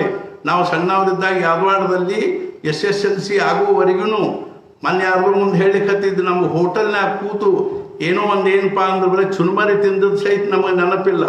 ಆವಾಗಿನ ಪರಿಸ್ಥಿತಿ ಹೆಂಗಿತ್ತು ಅಂದರೆ ಸಣ್ಣ ಹುಡುಗರು ಹೋಟೆಲ್ನಾಗ ಹೋಗೋ ಪದ್ಧತಿನೇ ಇದ್ದಿದ್ದಿಲ್ಲ. ಮತ್ತು ನಾವು ಯಾವಾಗ ನಮ್ಮ ತಂದೆಯವರು ನಮಗೊಂದು 1-2 ಅಣೆ ಕೊಟ್ಟರು ಅಂದರೆ ಆ ಹೋಟೆಲ್ ಹಿತ್ತಲು ಹಿಂದಿನ ಬಾಗಿಲ ಕಡೆಗೆ ಹೋಗಿ ಅಲ್ಲಿ ಮುಂಚೆ ಹಣಿಕೆ ಹಾಕಿ ನೋಡ್ತಿದ್ವಿ ಯಾರಾದರೂ ಪರಿಚಯದವ್ರು ಕೂತಾರೇನಂತ. ಆಮೇಲೆ ಸಾವಕಾಶ ಅಲ್ಲಿ ಆ ಹೋಟೆಲ್ನವ್ರಿಗೆ ಹೇಳ್ತಿದ್ವಿ, 1 ಅಣೆದು ಸೇವ್ ಚಿವಡ ಕೊಡುವಂತ ಅಥವಾ ಸೇವ್ ಕೊಡುವಂತಿದ್ವಿ. ಅಥವಾ ಅವ್ನು ತೊಗೊಂಡು ಹೋಗಿ ಹಳ್ಳದ ದಂಡಿಗೆ, ನಮ್ಮ ಊರ ಮುಂದೆ ಹಳ್ಳದ ದಂಡಿಗೆ ಅವ್ನು ತಿಂದು ಕೈಕಾಲು ತೊಳ್ಕೊಂಡು ಬಾಯಿ ತೊಳ್ಕೊಂಡು ಆಮೇಲೆ ಅರ್ಧ ತಾಸು ಬಿಟ್ಟು ಮನೆಗೆ ಹೋಗ್ಬೇಕಂದ್ರೆ ಮನೆಗೆ ಹೋದ್ರು ವಾಸನೆ ಬೆಳೆದ್ರು. ಮತ್ತೆ ಎಲ್ಲಿ ಅವ್ರು ನಮಗೆ ಏನು ತಿಂದು ಬಂದಿ ಅಂತಂತಾರೋ ಅಂತ ತಿಳ್ಕೊಂಡು. ಒಂದ್ಸಲ ಜಾತ್ರೆ ಒಳಗೆ ನಮ್ಮ ತಂದೆಯವರು ನಮಗೆಲ್ಲ 7 ಮಂದಿ ಮಕ್ಕಳು ತಂದೆಯವರಿಗೆ ಅವ್ರಿಗೆಲ್ಲರಿಗೂ ಹೇಳಿಟ್ಟಿರ್ತಿದ್ರು, ಯಾರೂ ಬರ್ಫ್ ತಿನ್ನಂಗಿಲ್ಲ. ಅರ್ಥಾತ್ ಏನು ಅಂದ್ರೆ ನೀರಿನ ಬರ್ಫ್ ತಿನ್ನಂಗಿಲ್ಲ. ಜಾತ್ರೆ ಒಳಗೆ ಒಂದು ದಿವಸ ಇನ್ನೊಬ್ರು ಯಾರೋ ನಮ್ಮ ತಂದೆ ಜೊತೆಗಿರ್ತಕ್ಕಂಥ ಮಾಸ್ತರ್ ಬರ್ಫ್ ಕೊಡಿಸಿದ್ರು. ನಮ್ಮ ತಂದೆ ಕಣ್ಣು ತಪ್ಪಿಸಿ ತಿನ್ನಬೇಕು ಅಂತ ನಾವು ಎಲ್ಲೋ ಗದ್ದಲದಾಗ ಹೋಗಿ ತಿಂದ್ವಿ. ನಮ್ಮ ತಂದೆಯವ್ರು ನೋಡಿದ್ರು. ನೋಡಿದ ಕೂಡ ಬಡ ಬಡ ಮನೆಗೆ ಹೋದ್ರು ಅವರು. ನಾವು ನಮ್ಗೆ ಅನಿಸ್ತು, ನಾವು ಬಡ ಬಡ ಹೋಗೋದನ್ನು ನೋಡೇ ಅನಿಸ್ತು, ಏನೋ ಒಟ್ಟು ಕೆಲಸ ಕೆಟ್ಟದ ಅಂತ ಅನಿಸ್ತು. ನಾವು ಹೋದ್ವಿ. ನಮ್ಮನ್ನು 5 ಮಂದಿನೂ ಹೊರಗೆ ಕಟ್ಟಿ ಮೇಲೆ ಕೂಡಿಸಿದ್ರು. ಅಲ್ಲಿ ಹಿತ್ತಲದಾಗ ಹೋಗಿ ಒಂದು ದಂಟ ತೊಗೊಂಡು ಬಂದರು, ಜೋಳದ ದಂಟ ತೊಗೊಂಡು ಬಂದು ಅದನ್ನ ಮುರಿದು ಎರಡು ಮಾಡಿ ಒಬ್ಬೊಬ್ಬರಿಗೆ 2 ಕೊಟ್ಟು ಕಳಿಸಿದ್ರು. ನಿಮ್ಗೆ ಎಷ್ಟು ಸಲ ಹೇಳಿದ್ದೀನಿ ನಾನು, ಸಂತೆ ಜಾತ್ರೆಗಿಂತ ಬರ್ತು ತಿನ್ನಬೇಡ್ರಿ ಅಂತ ತಿಳ್ಕೊಂಡು ಇವತ್ತು ನಮಗೇನಿದೆ ಅಂದರೆ ಅದರದೊಂದು ಸಮಾಧಾನ ಇದೆ, ಅದರದೊಂದು ತೃಪ್ತಿ ಅದ. ನಮಗೇನು ಅಂದರೆ ನಮ್ಮನ್ನು ಸಂಸ್ಕೃತಿ ನಮ್ಮನ್ನು ಕಾಯ್ಕೊಂಡು ಬಂದದಪ್ಪ ಅನ್ನುವಂಥ ಭಾವನಾ ಅದ. ಈಗ ನಮ್ದು ಏನು ಸಂಸ್ಕೃತಿ ಇಲ್ಲ, ಅಥವಾ ಏನಪ್ಪ ಅಂದ್ರೆ ಪರಂಪರೆ ಇಲ್ಲ, ನಮ್ಮಲ್ಲಿ ಏನು ಒಂದು ಧರ್ಮ ಇಲ್ಲ, ಕರ್ಮ ಇಲ್ಲ. ಇಂಥ ಪರಿಸ್ಥಿತಿ ಒಳಗೆ ನಾವು ಭಾಳ ಪ್ರವಾಹ ಪತಿತರಾಗಿ ಎತ್ತಲಾಗಿ ಹೊಂಟೀವಿ ಗೊತ್ತಿಲ್ಲ. ಇಂಥ ಪರಿಸ್ಥಿತಿ ಒಳಗೆ ನಾವು ಮುಖ್ಯವಾಗಿ 2 ಮಾಡಬೇಕಂದ್ರೆ ಏನಾದರೂ ನಾವು ಭವಿಷ್ಯದಲ್ಲಿ ಅವಾಗಾದರೂ ನೆನೆಸ್ಬೋದು. ಏನು ಅಂದ್ರೆ ಹಿಂಗೆ ಹೇಳ್ತಿದ್ರಪ್ಪ ಅಲ್ಲಿ ಹೆಬ್ಬಳ್ಳಿಯಾಗ, ಆದ್ದರಿಂದ ನಾವು ಏನೋ ಒಂದು ಅದನ್ನ ಮನಸ್ಸಿನಾಗ ಗಟ್ಟಿ ಇಟ್ಕೊಂಡಿವಿ. ಇವತ್ತು ನಮ್ಗೆ ಅದರದ್ದು ಸಮಾಧಾನ ಆಗಿದೆ ಅನ್ನುವಂಥ ಭಾವನಾ ಇನ್ನು 10 ವರ್ಷದ ಮ್ಯಾಲೋ 20 ವರ್ಷದ ಮ್ಯಾಲೋ ಅರ್ಥಾತ್ ಏನು ಕೊನೆ ಕ್ಷಣಕ್ಕಾದರೂ ಆ ಭಾವನಾ ಬರದ ಹೋಗ್ಲಿಕ್ಕೆ ಶಕ್ಯ ಇಲ್ಲ. ಅಂಥದ್ದು ನಾವೇನು ನೀವು ಒಮ್ಮೆಲೆ ಏನಪ್ಪ ಅಂದ್ರೆ ನಿಮ್ಮ ಜೀವನದ ಸ್ವರೂಪವನ್ನು ಬದಲು ಮಾಡ್ರಿ ಅಂತ ಹೇಳೋದಿಲ್ಲ. ನಮ್ಮ ಕಳಕಳಿ ಏನಿದೆ ಅಂತಂದರೆ, ಈಗ ನಮಗೇನಾದರೂ ಸಮಾಧಾನದ ದಾರಿ ತೋರಿಸೋರು ಅಂದರೆ ಕೇವಲ ಮಹಾರಾಜರೊಬ್ಬರೇ.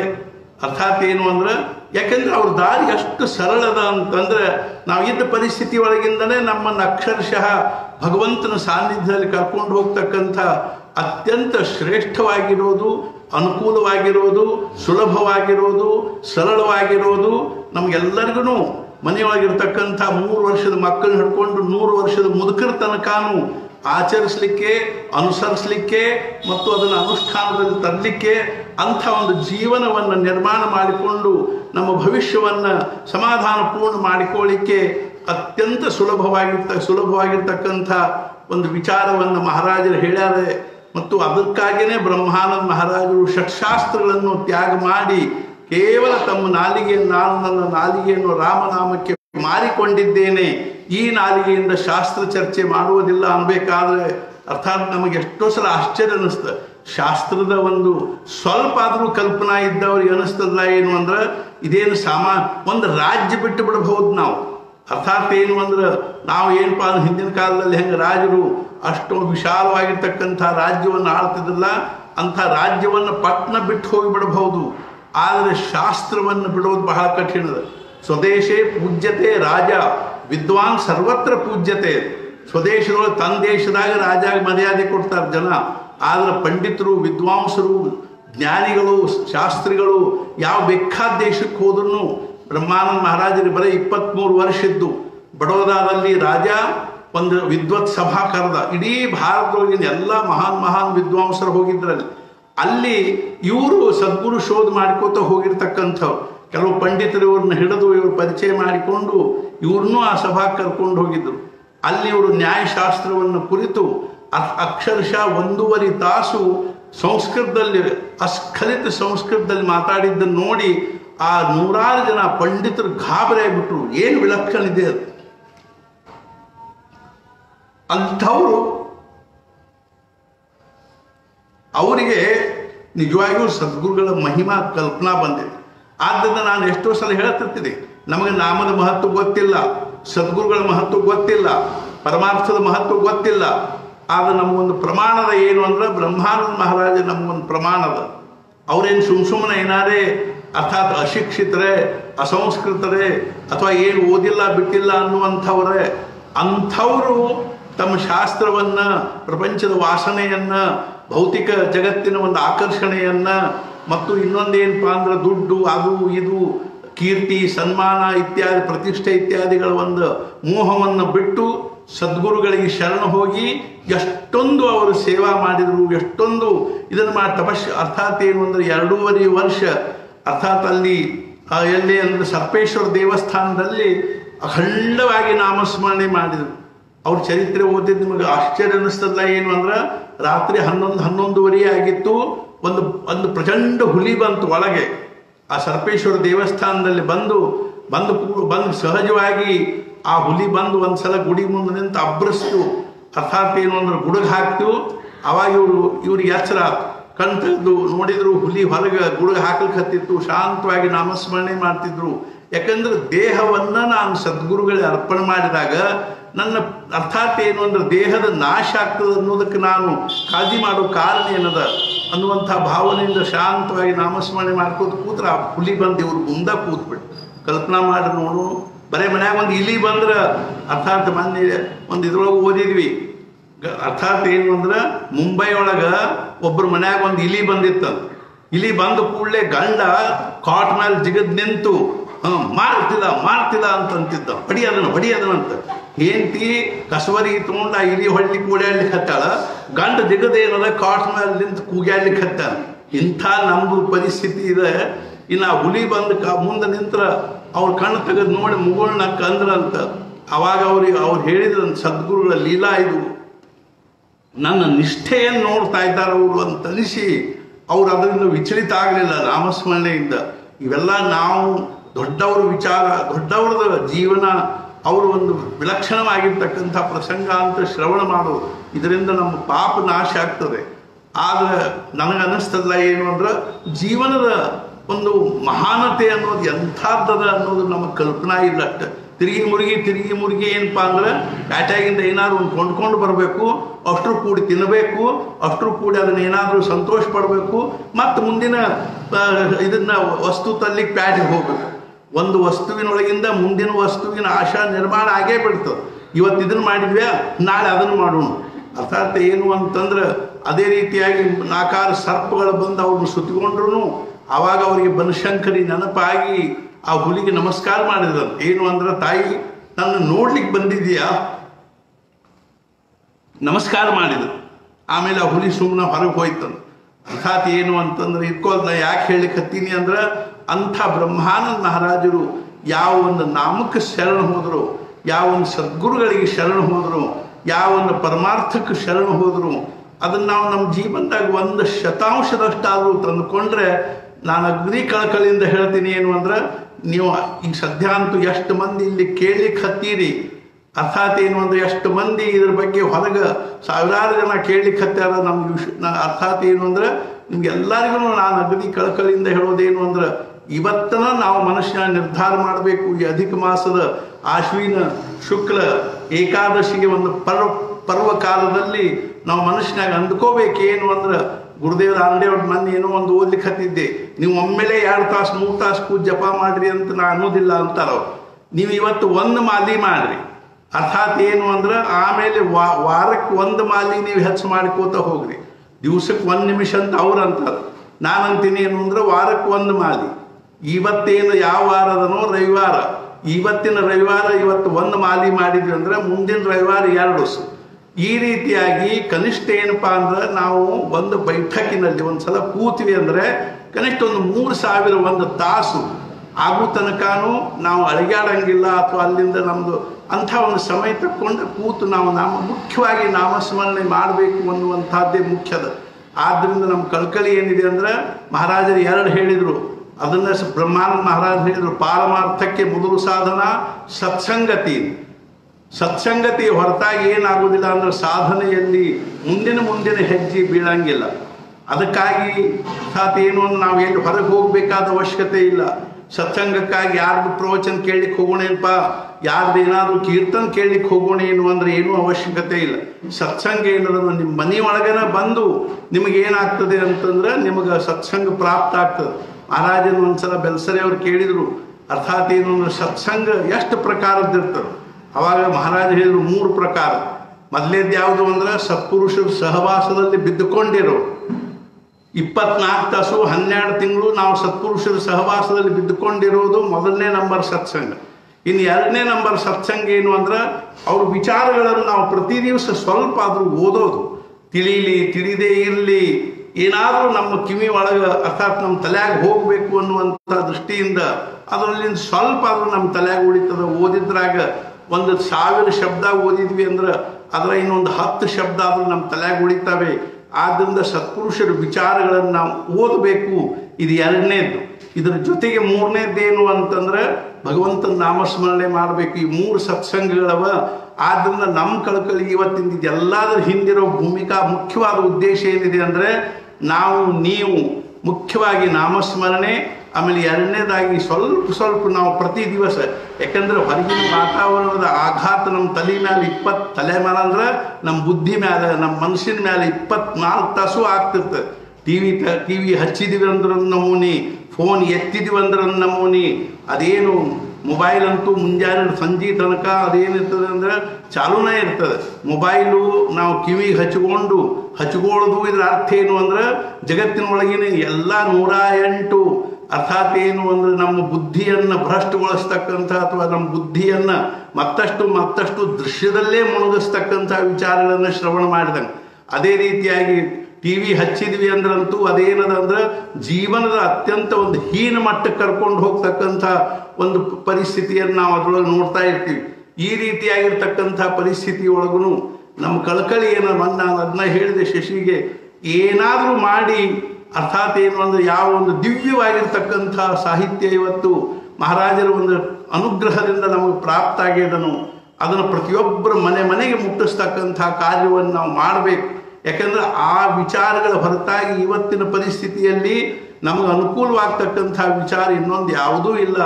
ಅದಕ್ಕಾಗಿ ಒಂದೇ ಒಂದು ಮುಖ್ಯವಾಗಿರ್ತಕ್ಕಂಥ ಕಳಕಳಿ ಏನು ಅಂದರೆ ನಮ್ಮ ಅರ್ಥಾತ್ ನಮ್ಮ ಆಶ್ರಮದ ಒಂದು ವಾಂಗ್ಮಯದ ಪ್ರಕಾಶನದಿಂದ ಅವು ಪ್ರಗಟ ಆಗ್ತಾವ ಅನ್ನೋ ಕಿನ್ಸಲನು ಅದನ್ನು ಹೇಳಿದವರು ಯಾರು, ಅದೇ ರೀತಿಯಾಗಿ ಆ ವಿಚಾರಗಳ ಹೇಳಿರ್ತಕ್ಕಂಥವ್ರ ಒಂದು ಸದ್ಗುರುಗಳು ಯಾರು ಅನ್ನೋದನ್ನು ನೋಡಿದರೆ ನಮ್ಗೆ ಆ ವಿಚಾರ ಎಲ್ಲಿಂದ ಬಂದಾವ ಅನ್ನೋದು ಕಲ್ಪನಾ ಬರ್ತದೆ. ಮಹಾರಾಜರ ಶಿಷ್ಯರಾಗಿರ್ತಕ್ಕಂಥ ಪರಮಪೂಜ್ಯ ಶ್ರೀ ಬೆಲ್ಸರೆ ಬಾಬಾ ಅವರು ಅರ್ಥಾತ್ ಏನು ಅಂತಂದ್ರೆ ಮುಂಬೈಯಲ್ಲಿ ಪ್ರತಿ ರವಿವಾರ ದಿವಸ ಕಳೆದ ಅರ್ಥಾತ್ ಒಂದು 50 ವರ್ಷ ಅವರು ಪ್ರತಿ ರವಿವಾರ ದಿವಸ ಯಾವ ಜ್ಞಾನೇಶ್ವರಿ ಪ್ರವಚನ ಮಾಡಿದರು. ಆ ಪ್ರವಚನಕ್ಕಾಗಿ ಪ್ರವಚನ ಎಷ್ಟೊತ್ತಿಗೆ ಇರ್ತಿತ್ತು ಅಂದ್ರೆ 9 ಗಂಟೆಗೆ ಇರ್ತಿತ್ತು. ನಿಮ್ಗೆ ಆಶ್ಚರ್ಯ ಅನ್ನಿಸ್ಬೋದು.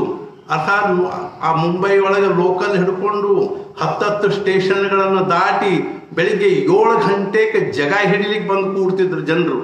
ಆಮೇಲೆ ಬಂದ್ರೆ ಜಗ ಸಿಗಂಗಿಲ್ಲ ಅಂತ ತಿಳ್ಕೊಂಡು ಇಷ್ಟೊಂದು ಅತ್ಯಂತ ಏನಪ್ಪ ಅಂದ್ರೆ ಆ ನಮ್ಮ ಯಾರ ಅಥವಾ ವಿಚಾರಗಳು ಸ್ವಲ್ಪ ಆದರೂ ಸುಸಂಸ್ಕೃತವನ್ನು, ಯಾರ ವಿಚಾರಗಳು ಸ್ವಲ್ಪ ಆದರೂ ಏನವ ಅಂತಂದ್ರೆ ಅಧ್ಯಾತ್ಮದ ಸ್ವಲ್ಪ ಆದರೂ ಸಂಪರ್ಕ ಇರ್ತಕ್ಕಂಥವುಗಳವನು ಅಂಥವ್ರ ಮನಸ್ಸಿಗೆ, ಬುದ್ಧಿಗೆ, ವಿಚಾರಗಳಿಗೆ ಅತ್ಯಂತ ಹಿಡಿಸ್ತಕ್ಕಂಥವುಗಳು.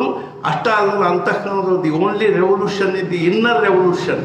ಅಂತರಂಗದಲ್ಲಿ ಪ್ರಚಂಡ ಕ್ರಾಂತಿಯನ್ನು ಮಾಡಿ ನಮ್ಮ ಜೀವನವನ್ನು ನಿಧಾನವಾಗಿ ಅರ್ಥಾತ್ ಅಧ್ಯಾತ್ಮದ ಕಡೆಗೆ, ಭಗವಂತನ ಕಡೆಗೆ, ಸಮಾಧಾನದ ಕಡೆಗೆ ತಗೊಂಡು ಹೋಗ್ತಕ್ಕಂಥ ವೈಚಾರಿಕ ಕ್ರಾಂತಿ ನಮ್ಮೊಳಗೆ ಆಗಬೇಕು ಅಂದರೆ ನಾವು ನಿಶ್ಚಿತವಾಗಿ ಇವತ್ತು ನಾ ಎಲ್ಲ ಮ್ಯಾಗ್ಝಿನ್ನು ತರಿಸ್ತೀನಿ. ನಮಗೆ ಅರ್ಥಾತ್ ಅವುಗಳ ಬಗ್ಗೆ ನಮ್ದು ಯಾವುದೂ ಕಿಂಚಿತ್ತೂ ದೋಷಾರೋಪಣೆ ಇಲ್ಲ. ಆದರೆ ನಮ್ಮ ಈ ಒಂದು ಜ್ಞಾನೇಶ್ವರಿ, ಬ್ರಹ್ಮಚೈತನ್ಯ ಚಿಂತನೆ ಮತ್ತು ನಾಮ ಚೈತನ್ಯ ಈ ಪತ್ರಿಕೆಗಳ ಒಂದು ವೈಶಿಷ್ಟ್ಯ ಏನು ಅಂದರೆ ಇದರೊಳಗೆ ಶ್ರೇಷ್ಠ ವಿಚಾರಗಳ ಹೊರತಾಗಿ ಇನ್ನೊಂದು ಏನೂ ಇರೋದಿಲ್ಲ. ಯಾವುದೇ ರೀತಿಯಾಗಿರ್ತಕ್ಕಂಥ ಏನು ಅಂದ್ರೆ ಪ್ರಕಟಣೆಗಳು, ಯಾವುದೇ ರೀತಿಯಾಗಿರ್ತಕ್ಕಂಥ ಮತ್ಯಾರ್ಯಾರು ವಿಚಾರಗಳು ಇಂಥವು ಏನೂ ಇಲ್ದೇ 95ನೇ ಇಸ್ವಿಯಲ್ಲಿ 1995ರಲ್ಲಿ ನಾಮ ಚೈತನ್ಯ ಶುರುವಾಯಿತು. ಮುಂದೆ 2000ನೇ ಇಸ್ವಿಯಲ್ಲಿ 2001-2ನೇ ಇಸ್ವಿಯಲ್ಲಿ ಜ್ಞಾನೇಶ್ವರಿ, ಮುಂದೆ ಬ್ರಹ್ಮಚೈತನ್ಯ ಚಿಂತನೆ. ಅರ್ಥಾತ್ ಅಂದಿನಿಂದ ಇಂದಿನ ತನಕನೂ ಇದರ ಪರಿಸ್ಥಿತಿ ಹೆಂಗಿದೆ ಅಂತಂದರೆ ಅರ್ಥಾತ್ ಇದು ಬ್ರಹ್ಮಚೈತನ್ಯ ಚಿಂತನೆ 500 ಪ್ರತಿ ಹೋಗ್ತಾವೆ. ಅದೇ ರೀತಿಯಾಗಿ ಜ್ಞಾನೇಶ್ವರಿ ಬರೀ 1500 ಪ್ರತಿ ಹೋಗ್ತಾವೆ. ನಾಮ ಚೈತನ್ಯ 1600 ಹೋಗ್ತಾವೆ. ಅಷ್ಟಕ್ಕಾಗಿಯೇ ನಾವು ಅವನು ಪ್ರಿಂಟ್ ಮಾಡ್ತೀವಿ, ಅಡ್ರೆಸ್ ಹಾಕ್ತೀವಿ, ಕಳಿಸ್ತೀವಿ. ಕಳಿಸೋ ಖರ್ಚು ಎಲ್ಲ ಮೈಮೇಲೆ ಹಾಕ್ಕೊಂಡು ಜನರು ಓದಲಿ ಅನ್ನುವಂಥ ಕಳಕಳಿಯಿಂದ ನಾವು ಅದಕ್ಕಾಗಿ ಅಹೋರಾತ್ರ ಧಡಪಡಿಸ್ತಾ ಇದ್ದೀವಿ. ಆದ್ದರಿಂದ ನಮ್ಮ ಕಳಕಳಿ ಏನದಂದ್ರೆ ಇದರೊಳಗಿಂದ ನಮಗೆ 10 ಪೈಸೆ ನಮಗೆ ಲಾಭ ಮಾಡಿಕೊಳ್ಳೋದು ನಮಗೆ ಅವಶ್ಯಕತೆ ಆದರೂ ಏನಿದೆ. ಯಾಕೆ ಅಂತಂದ್ರೆ ಈಗ 25 ವರ್ಷಗಳಿಂದ ಅದರಿಂದ 10 ಪೈಸೆದ ಅಪೇಕ್ಷೆ ಮಾಡಿಕೊಳ್ಳೋದನ್ನೇ ನಾವು ಸುಮ್ಮನೆ ಜನರು ಓದಲಿ ಅನ್ನೋ ಕಳಕಳಿಯಿಂದ ಮಾಡ್ತಾ ಇದ್ದೀವಿ. ಆದರೆ ಶ್ರೇಷ್ಠ ವಸ್ತು ಒಮ್ಮೆಲೆ ಗ್ರಹಣ ಆಗೋದು ಬಹಳ ಕಠಿಣ. ಅರ್ಥಾತ್ ನಾವು ಅದನ್ನು ಅದು ಇದು ಅಲ್ಲದು ಅನ್ಪಾರ್ಲಿಮೆಂಟ್ ಏನು ಬೇರೆ ಬಂತು, ಅನ್ಪಾರ್ಲಿಮೆಂಟರಿ ಆಗ್ತದೆ. ಯಾರು ನೋಡ್ರಿ ಬರ್ರಿ ಯಾರಿದೆ. ಆದ್ದರಿಂದ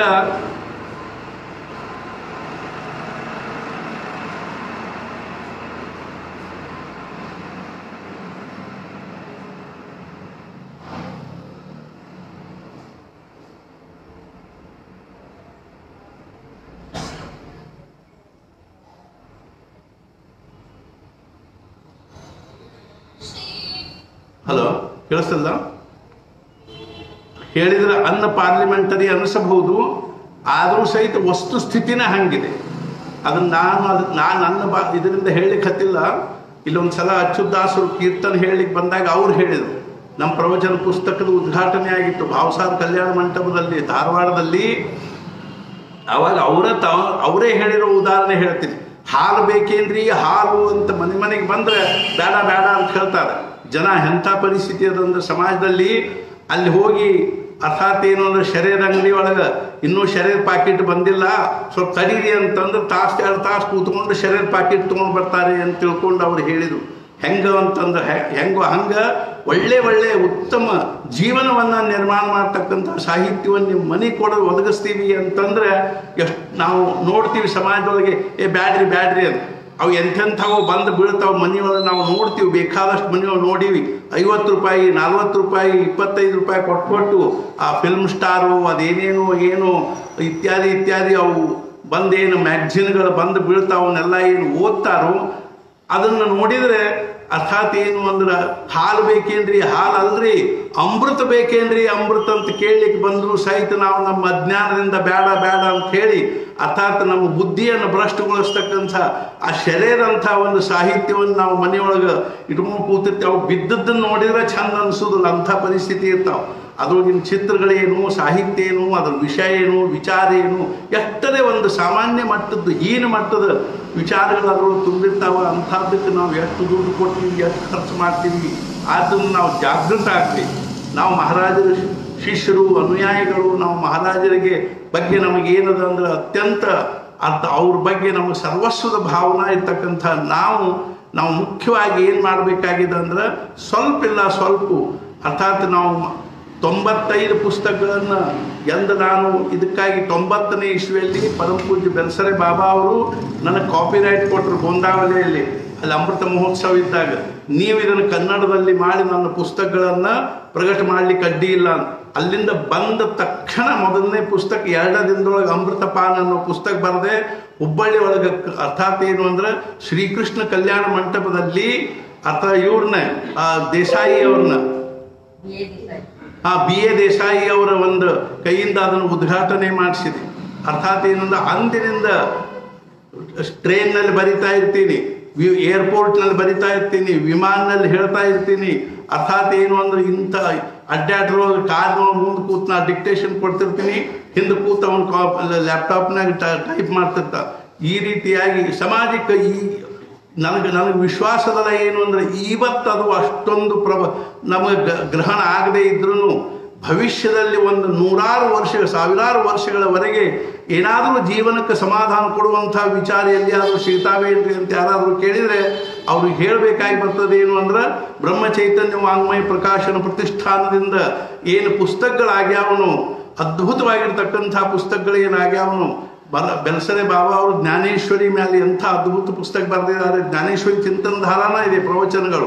ಅದೇ ರೀತಿಯಾಗಿ ಅವ್ರದ್ದು ಇದು ಏನು ಅಂತಂದ್ರೆ ಉಪನಿಷತ್ತುಗಳ ಅಭ್ಯಾಸ, ಭಾವಾರ್ಥ ಭಾಗವತ, ಅಧ್ಯಾತ್ಮ ದರ್ಶನ, ಅದೇ ರೀತಿಯ ಬೃಹದಾರಣ್ಯಕೋಪನಿಷತ್ತು, ಅದೇ ರೀತಿ ಇನ್ನೂ ಅನೇಕ ಪುಸ್ತಕಗಳನ್ನೇನು ಬರೆದಿದ್ದಾರೋ ಅವೆಲ್ಲ ಏನವ ಅಂದ್ರೆ ನಾವು ಖರೆ ನಮಗೇನು ಅನ್ನಿಸ್ಬೇಕು ಅಂದ್ರೆ ಅವೆಲ್ಲ ಪುಸ್ತಕಗಳು ನಾವು ಮನೆಯೊಳಗೆ ಇಟ್ಕೋಬೇಕು.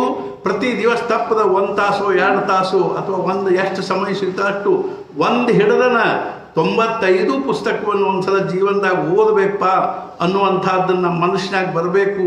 ಅಂದ್ರೆ ಎಷ್ಟರೇ ನಮ್ಮ ಭಾಗ್ಯ ತೆಗೀತದೆ ಅನ್ನೋದನ್ನು ನಾ ಶಬ್ದಗಳಿಂದ ಹೇಳಲಿಕ್ಕೆ ಶಕ್ಕಿಲ್ಲ.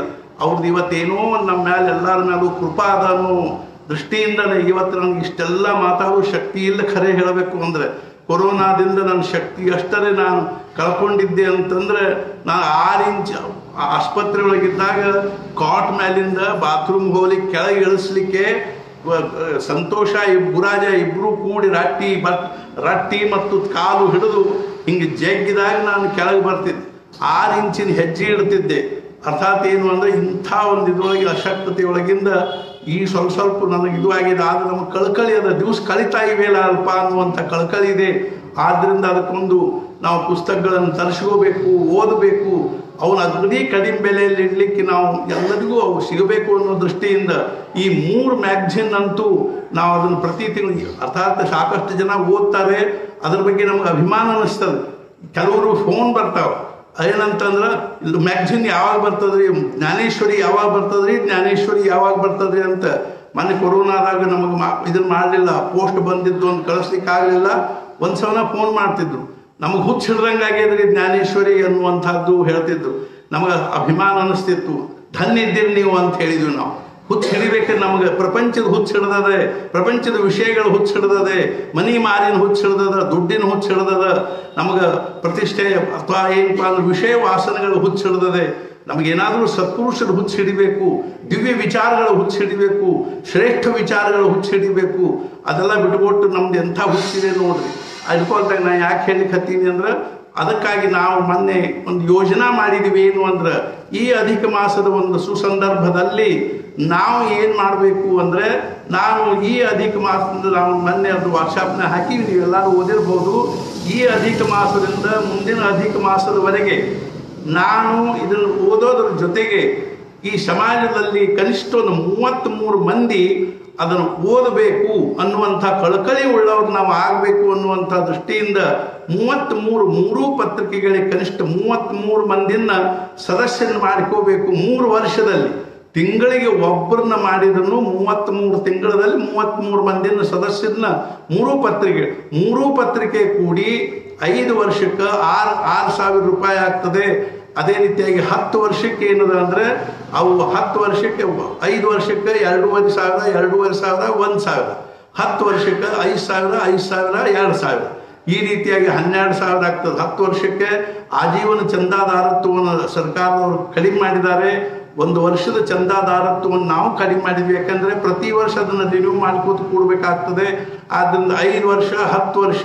ಇನ್ನು ಯಾರಾದರೂ ಈ ಪತ್ರಿಕೆಗಳ ಬಗ್ಗೆ ಸದ್ಭಾವನೆಯಿಂದ ನಾವು ಮಹಾಪೋಷಕರಾಗ್ತೀವಿ ಅಂತ ಅಂದರೆ 25,000 ರೂಪಾಯಿ, ನಾವು ಪೋಷಕರಾಗ್ತೀವಿ ಅಂತಂದರೆ 10,000 ರೂಪಾಯಿ ಅಥವಾ 15,000 ರೂಪಾಯಿ ಕೊಟ್ಟು ಅದಕ್ಕೆ ಅವು ನಡೀಲಿ ಪತ್ರಿಕೆ. ಅಂಥವರಿಗೆ ನಾವು ಒಂದೇನು ಅಂತಂದ್ರೆ ಅವರಿಗೆ ಒಂದು ಪತ್ರಿಕೆಯನ್ನು ಹಾಗೆ ನಾವು ಮುಕ್ತವಾಗಿ ಕಳಿಸ್ತಾ ಇರ್ತೀವಿ. ಆದ್ದರಿಂದ ನಮ್ಮ ಕಳಕಳಿ ಏನದ ಅಂದರೆ, ನಾನು ಇವತ್ತನ ಶಶಿಧರ ಕುಲಕರ್ಣಿಗೆ ಒಂದು ಸಂಕಲ್ಪ ಮಾಡಿಸಿದೆ. ಆಮೇಲೆ ಮರುದಿವಸ ಅವನಿಗೆ ಫೋನ್ ಮಾಡಿ ಹೇಳಿದೆ, ಅಲ್ಲಪ್ಪ ಹೆಂಗಿರ್ತದೆ ಅಂದರೆ ಬಾವಿಯಲ್ಲಿ ಒಂದು 20 ಮಂದಿ ಬಾವಿಯಾಗ ಜಿಗಿಬೇಕಾದಾಗ ಅವರೆಲ್ಲರೂ ಬಂದು ಹಣಿಕೆ ಹಾಕಿ ನೋಡಿ ಅರ್ಥಾತ್ ಹೆಂಗೆ ಜಿಗಿಣು ಅಂತಿರ್ತಾರೆ. ಅಂಥದ್ರಾಗ ನಾವು ಮುಂದೆ ಜಿಗತ್ ತೋರಿಸಿದ್ರೆ ನಮ್ಮ ಹಿಂದಿಂದ ಎಲ್ಲರಿಗೂ ಧೈರ್ಯ ಬರ್ತದೆ ಜಿಗಿಲಿಕ್ಕೆ. ಅದಕ್ಕೆ ನಾಳೆ ಮುಂಜಾನೆ ರವಿವಾರ ದಿವಸ ನಾನು ನನಗೆ ಸಂಕಲ್ಪ ಮಾಡಿಸ್ತೀನಿ ಅಂತಂದು. ಆಯ್ತು ರೀ ಮಾಡಿಸ್ರಿ ಅಂತಂದು ನಾನು ಇವತ್ತು ಅವನಿಗೆ 3,333 ಮಂದಿದು ಏನು ಮಾಡಿಸ್ಬೇಕು ಅಂದ್ರೆ ಸದಸ್ಯತ್ವ ಮಾಡಿಸ್ಬೇಕು, ಅರ್ಥಾತ್ ಚಂದಾದಾರನ್ನು ಮಾಡಿಸ್ಬೇಕು ಅಂತ ಇವತ್ತು ಮುಂಜಾನೆ ಅವನಿಗೆ ಸಂಕಲ್ಪ ಮಾಡಿಸಿದೆ. ಅದೇ ರೀತಿಯಾಗಿ ಅವನು ನಾ ಹೇಳಿದ್ರೆ ಮೊದಲು ನಿಮ್ಮ ತಂದೆ ಹೆಸರದೊಂದು ಮಾಡಪ್ಪ ಅಂತ. ಅವಂದ ಇಲ್ರಿ, ನಾನು ಮುಂಚೆ ಮಹಾರಾಜರದು ಬ್ರಹ್ಮಾನಂದರ ಹೆಸರಲ್ಲೇ ಪೋಷಕರು ಅಂತ ಮಾಡಿ ಆಮೇಲೆ ತಂದೆ ಹೆಸರಲ್ಲೇ ಮಾಡ್ತೀನಿ ಅಂತ ತಿಳ್ಕೊಂಡು ಅವನು ಏನು ಮಾಡಿದ, ಒಂದು 50,000 ರೂಪಾಯಿ ಆ ವಾಂಗ್ಮಯಕ್ಕೆ ದುಡ್ಡು ಹಾಕಿದ. ಅರ್ಥಾತ್ ನಾ ಯಾಕೆ ಹೇಳ್ತೀನಿ ಅಂದ್ರೆ ಎಲ್ಲರೂ ಹಂಗೆ ಮಾಡಬೇಕು ಅಂತೇನಿಲ್ಲ, ಕನಿಷ್ಠ ನಮಗೆ ಅನಿಸ್ಬೇಕು. ನಾನು ನನ್ನ ಆಯುಷ್ಯವಾಗಿ ಒಂದು 333 ಮಂದಿನ ಆದರೂ ಮಾಡ್ತೀನಪ್ಪ. ಈ ಅಧಿಕ ಮಾಸದ ಒಂದು ಸಂಖ್ಯಾಗ ಅನುಸಾರವಾಗಿ ಕನಿಷ್ಠ ಒಂದು 100 ಮಾಡ್ತೀನಿ, 200 ಮಾಡ್ತೀನಿ. ಮೊನ್ನೆ ನಾನು ಫೋಟೋ ಕಳಿಸಿದ್ದೆ. ಏನು ಅಂದ್ರೆ ಅಲ್ಲಿ ಬಂಗಾರಪೇಟೆಯಲ್ಲಿ ಒಬ್ಬರು ಕೃಷ್ಣಪ್ಪ ಪಟೇಲ್ ಅಂತ ತಿಳ್ಕೊಂಡು ಇದ್ದಾರೆ. ಅವರು 85 ವರ್ಷದ ಮನುಷ್ಯ. ಮಲ್ಲಾರ ಅಂತ ಒಂದು ಪತ್ರಿಕೆ ಹೊಂಡ್ತದೆ.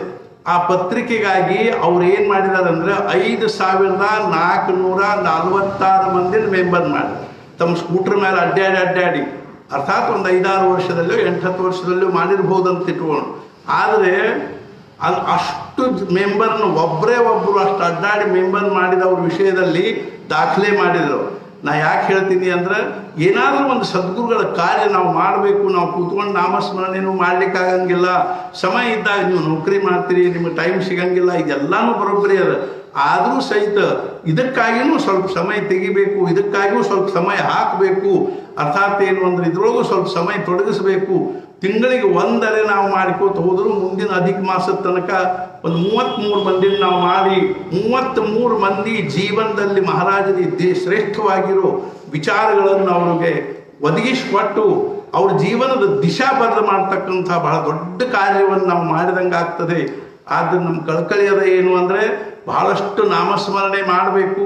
ನಾವು ಸ್ವತಃ ಏನು ಮಾಡಬೇಕು ಅಂದ್ರೆ ತಾಸುಗಟ್ಟಲೆ ಕೂತ್ಕೊಂಡು ನಾಮಸ್ಮರಣೆ ಮಾಡಬೇಕು. ನಾನು ಮಾಡಿ ಹೇಳಲಿಕ್ಕೆ ಹತ್ತೀನಿ. ಆದ್ದರಿಂದ ಏನು ಅಂದರೆ ನಾನು ನಿಮ್ಮೊಳಗಿನವನ, ನಿಮ್ಮದು 4, 5, 6, 8 ಮಂದಿ ಕುಟುಂಬ, ನಮ್ಮದು ಪ್ರಪಂಚ ನೋಡ್ರಿ ಎಷ್ಟು ದೊಡ್ಡದಿದೆ. ಇದನ್ನೆಲ್ಲ ಮೊನ್ನೆ 40 ಮಂದಿ ಕೊರೋನಾದಿಂದ ಒದ್ದಾಡುವ ಹೊತ್ತಿನೊಳಗೆ ನಾನು ಅಲ್ಲಿ ಚಿದಂಬರೇಶ್ವರ ಗುಡಿಯೊಳಗೆ ಕೂತು 24 ತಾಸು ಮಹಾರಾಜರಿಗೆ ನಾನು ಇದನ್ನು ಕೇಳ್ಕೊಳ್ತಾ ಇದ್ದೆ, ಅವರನ್ನು ಸುರಕ್ಷಿತವಾಗಿಡ್ರಿ.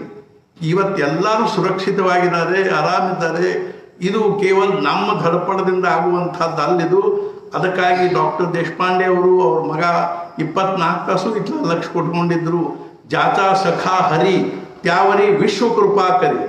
ಯಾರ ಸಖಾ ಭಗವಂತನೇ ಇದ್ದಾನೋ ಅವ್ರ ಮ್ಯಾಲ ಇಡೀ ವಿಶ್ವನ ಅವ್ರ ಜೊತೆಗೆ ಅತ್ಯಂತ ಆತ್ಮೀಯತೆಯಿಂದ ವರ್ತನೆ ಮಾಡ್ತದೆ. ಆದ್ದರಿಂದ ನಮ್ಮ ಪ್ರಪಂಚವನ್ನು ಸದ್ಗುರುಗಳು ನಿಜವಾಗಿಯೂ ಏನು ಮಾಡ್ತಾರೆ ಅಂದರೆ ಅವ್ರು ಅತ್ಯಂತ ಸಮೃದ್ಧವಾಗಿ ನಿರ್ವಹಿಸ್ತಾರೆ. ಬರೀ 24 ತಾಸು ನಾವು ಧಡಪಡಿಸಿ ಆಗ್ತದಂತ ನಾವು ತಿಳ್ಕೋಬಾರ್ದು. ಆದ್ದರಿಂದ ಅವ್ರ ಕೃಪಾ ಇರಬೇಕು, ಅವ್ರದ್ದು ಅನುಗ್ರಹ ಇರಬೇಕು. ಅಂದ್ರೆ ಜೀವನದಲ್ಲಿ ಸುಖ, ಶಾಂತಿ, ಸಮಾಧಾನ ಆಗ್ತದೆ. ನಮ್ಮ ಕಳಕಳಿ ಅದ. ನೀವು ಯಾರ್ಯಾರು ಅರ್ಥಾತ್ ಏನು ಅಂದ್ರೆ 33 ಕೆಳಗೆ ಯಾರು ಮಾಡಂಗಿಲ್ಲ ಅಂತೇನು ನಮ್ದೇನು ಹಂಗೆ ದುರಾಗ್ರಹನೂ ಇಲ್ಲ. ನೀವು 5, 10, 15, 20 ನಿಮ್ಗೆ ಎಷ್ಟು ಶಕ್ಯದ ಅಷ್ಟು ಮಂದಿನ ನೀವೇನು ಮಾಡ್ರಿ ಅಂದ್ರೆ ಓದ್ಲಿಕ್ಕೆ ಹಚ್ಚ್ರಿ. ಅದಕ್ಕಾಗಿ ಏನು ನೀವು ದುಡ್ಡು ಕೊಡಬೇಕಾದಿಲ್ಲ, ಅವ್ರು ಕೊಡ್ತಾರೆ. ಮೊನ್ನೆ ಶಶಿಗೆ ಇಲ್ಲಿ ತನಕನೂ ಹೇಳಿದೆ, ಯಾರಾದರೂ ಹೇಳಿದ್ರು ನಮಗೆ ಒಮ್ಮೆಲೆ ಕೊಡ್ಲಿಕ್ಕೆ ಆಗಂಗಿಲ್ಲ ಅಂದ್ರೆ ನೀವು ಕಂತಿನಲ್ಲಿ ಕೊಡ್ರಿ, ತಿಂಗಳ ಸ್ವಲ್ಪ ಕೊಡ್ರಿ, ನಿಮ್ಗೆ ಹೆಂಗೆ ಅನುಕೂಲ ಹಂಗೆ ಕೊಡ್ರಿ ಅಂತ ತಿಳ್ಕೊಂಡು ಹೇಳಲಿಕ್ಕೂ ಅಡ್ಡಿ ಇಲ್ಲ. ಪ್ರಸಂಗ ಬಂದ್ರೆ ಇಲ್ರಿ ನನಗೆ ದುಡ್ಡಿನ ಅನುಕೂಲ ಆಗೋದಿಲ್ಲ ಅಂದ್ರೆ ತೋಡಿ ನಾನು ನಿಮ್ಗೆ 6,000 ರೂಪಾಯಿ ಕೊಡ್ತೀನಿ, ನೀವು ಸದಸ್ಯರಾಗ್ರಿ, ನಿಮಗೆ ಮುಂದೆ ಯಾವಾಗ ಅನುಕೂಲ ಆಗ್ತದನೋ ಆವಾಗ ನಿಮಗೆ ಹೆಂಗೆ ಶಕ್ಯದನೋ ಹಂಗೆ ನನಗೆ ಕೊಟ್ಟರೆ ಸಾಕು, ಕೊಟ್ಟರೆ ನಡೀತದ ಅಂತ ತಿಳ್ಕೊಂಡು ಆದರೂ ಹೇಳುವ ಇಷ್ಟರ ಮಟ್ಟಿಗೆ ನಾವು ತಯಾರಿ ಇಟ್ಟುಕೊಂಡು ಈ ದೃಷ್ಟಿಯಿಂದ ನಮ್ಗೆ ಅಗದಿ ಕಳಕಳಿ ಅದ. ಏನು ಅಂದ್ರೆ ನಾವು ಈ ಪತ್ರಿಕೆಗಳನ್ನು ಕನಿಷ್ಠ ಕರ್ನಾಟಕ ತುಂಬ ಕನಿಷ್ಠ ಒಂದು 13,000 ಮಂದಿ ಇದನ್ನು ಓದಬೇಕು ಅನ್ನುವಂಥದ್ದು ನಮ್ಮ ಕಳಕಳಿ. ಅದಕ್ಕಾಗಿ ನಾವು ಅಹೋರಾತ್ರ ಕಷ್ಟಪಡ್ಲಿಕ್ಕೆ ತಯಾರಿದ್ದೀವಿ, ಅದನ್ನು ಬರೀಲಿಕ್ಕೆ ತಯಾರಿ. ಪ್ರತಿ ದಿವಸ ನಾನು ಡಿಕ್ಟೇಷನ್ ಕೊಡ್ತಾ ಇರ್ತೀನಿ ಜ್ಞಾನೇಶ್ವರಿದು. ಆದ್ದರಿಂದ ನಾವು ಅರ್ಥಾತ್ ಏನು ಒಂದು ಇನ್ನು ಬಹಳಷ್ಟು ಹೇಳೋದು ಏನು ಅನ್ನಿಸ್ತದೆ ಅಂದರೆ ನಿಮಗೆಲ್ಲ ಅದ್ರದ್ದು ಇಷ್ಟರೊಳಗೆ ಎಲ್ಲ ಕಲ್ಪನಾ ಬಂದಿರತಕ್ಕಂಥದ್ದನ್ನು ಮತ್ತೆ ನಾನು ಅದನ್ನು ಹೇಳ್ಕೊತು ಕೂಡೋದು ಅಷ್ಟು ಅರ್ಥಾತ್ ಏನು ಅಂದ್ರೆ ಅದು ಪಾರ್ಲಿಮೆಂಟರಿ ಅನ್ನಿಸ್ತದೆ. ಭಾಳ ತನಕ ಅದನ್ನು ಹೇಳ್ಕೋತ ಕೂಡೋದು ಅಷ್ಟು ಇದು ಅನಿಸೋದಿಲ್ಲ. ಆದ್ದರಿಂದ ಎಲ್ಲರಲ್ಲಿಯೂ ನಾನು ಕೊನೆಯದಾಗಿ ಅಗ್ನಿ ಕಳಕಳಿಯಿಂದ ಪ್ರಾರ್ಥನಾ ಮಾಡುವುದೇನು ಅಂದರೆ 5, 10, 15, 20 ಅಥವಾ ಯಾರೀಗ ಈ ಅಧಿಕ ಮಾಸದಿಂದ ಮುಂದಿನ ಅಧಿಕ ಮಾಸ ತನಕ ನಾವು 33 ಇಲ್ಲಿ ಬಾಗಣ ಕೊಡ್ತಾರೆ. ನಾವು ಅನಾರಸ ಬಾಗಣ ಕೊಡ್ತೀವಿ ಅಂತಾರೆ, ನಾವು ಉಂಡಿ ಬಾಗಣ, ಬಾಳೆಹಣ್ಣು ಬಾಗಣ. ಅರ್ಥಾತ್ ಏನು ಅಂದ್ರೆ ಇದ್ರೊಳಗೆ ಯಾರೊಬ್ರು 33 ಬಾರಿಹಣ್ಣು ಬಾಗಣ ಕೊಟ್ಟಿದ್ರು. ಅದು ಬಾರಿಹಣ್ಣಿನ ಸುಗ್ಗಿಯಾಗಿ ಬಂದಿತ್ತು ಅಧಿಕ ಮಾಸದು.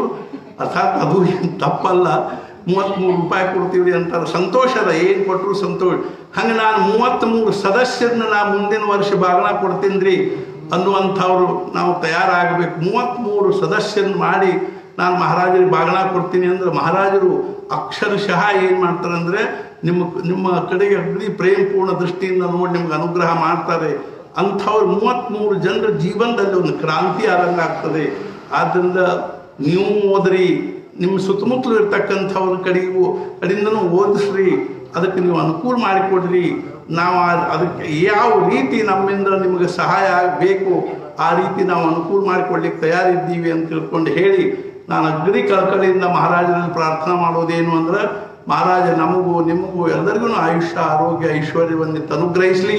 ಮತ್ತು ಮುಖ್ಯವಾಗಿ ನಮಗೆಲ್ಲರಿಗೂ ಭಗವಂತನಲ್ಲಿ ಭಕ್ತಿ, ನಾಮದಲ್ಲಿ ಪ್ರೇಮ ಹಾಗೂ ಸದ್ಗುಣ ಅನನ್ಯವಾಗಿರ್ತಕ್ಕಂಥ ನಿಷ್ಠೆಯನ್ನು ಪಡಲಿ ಅಂತ ತಿಳ್ಕೊಂಡು ಹೇಳಿ ಆರಾಮಾಗಿರೋ ಮುಖ ಮತ್ತೊಮ್ಮೆ ನಿಮಗೆಲ್ಲರಿಗೂ ತೋರಿಸ್ಬೇಕು ಅನ್ನೋದು ಇದು ಇದ್ರ ಹಿಂದಿರ್ತಕ್ಕಂಥ ಒಂದು ಅಂತಃಕರಣದ ಭಾವನಾ, ಪ್ರೇಮದ ಭಾವನಾ, ಆ ದೃಷ್ಟಿಯಿಂದನೂ ಸಹಿತ ನಾನು ಇವತ್ತು ನೂರಾರು ಮಂದಿ ಮುಂದೆ ನಾನು ನನ್ನ ಮಾರಿ ತೋರಿಸ್ಲಿಕ್ಕೆ ಬಂದಿದ್ದೀನಿ.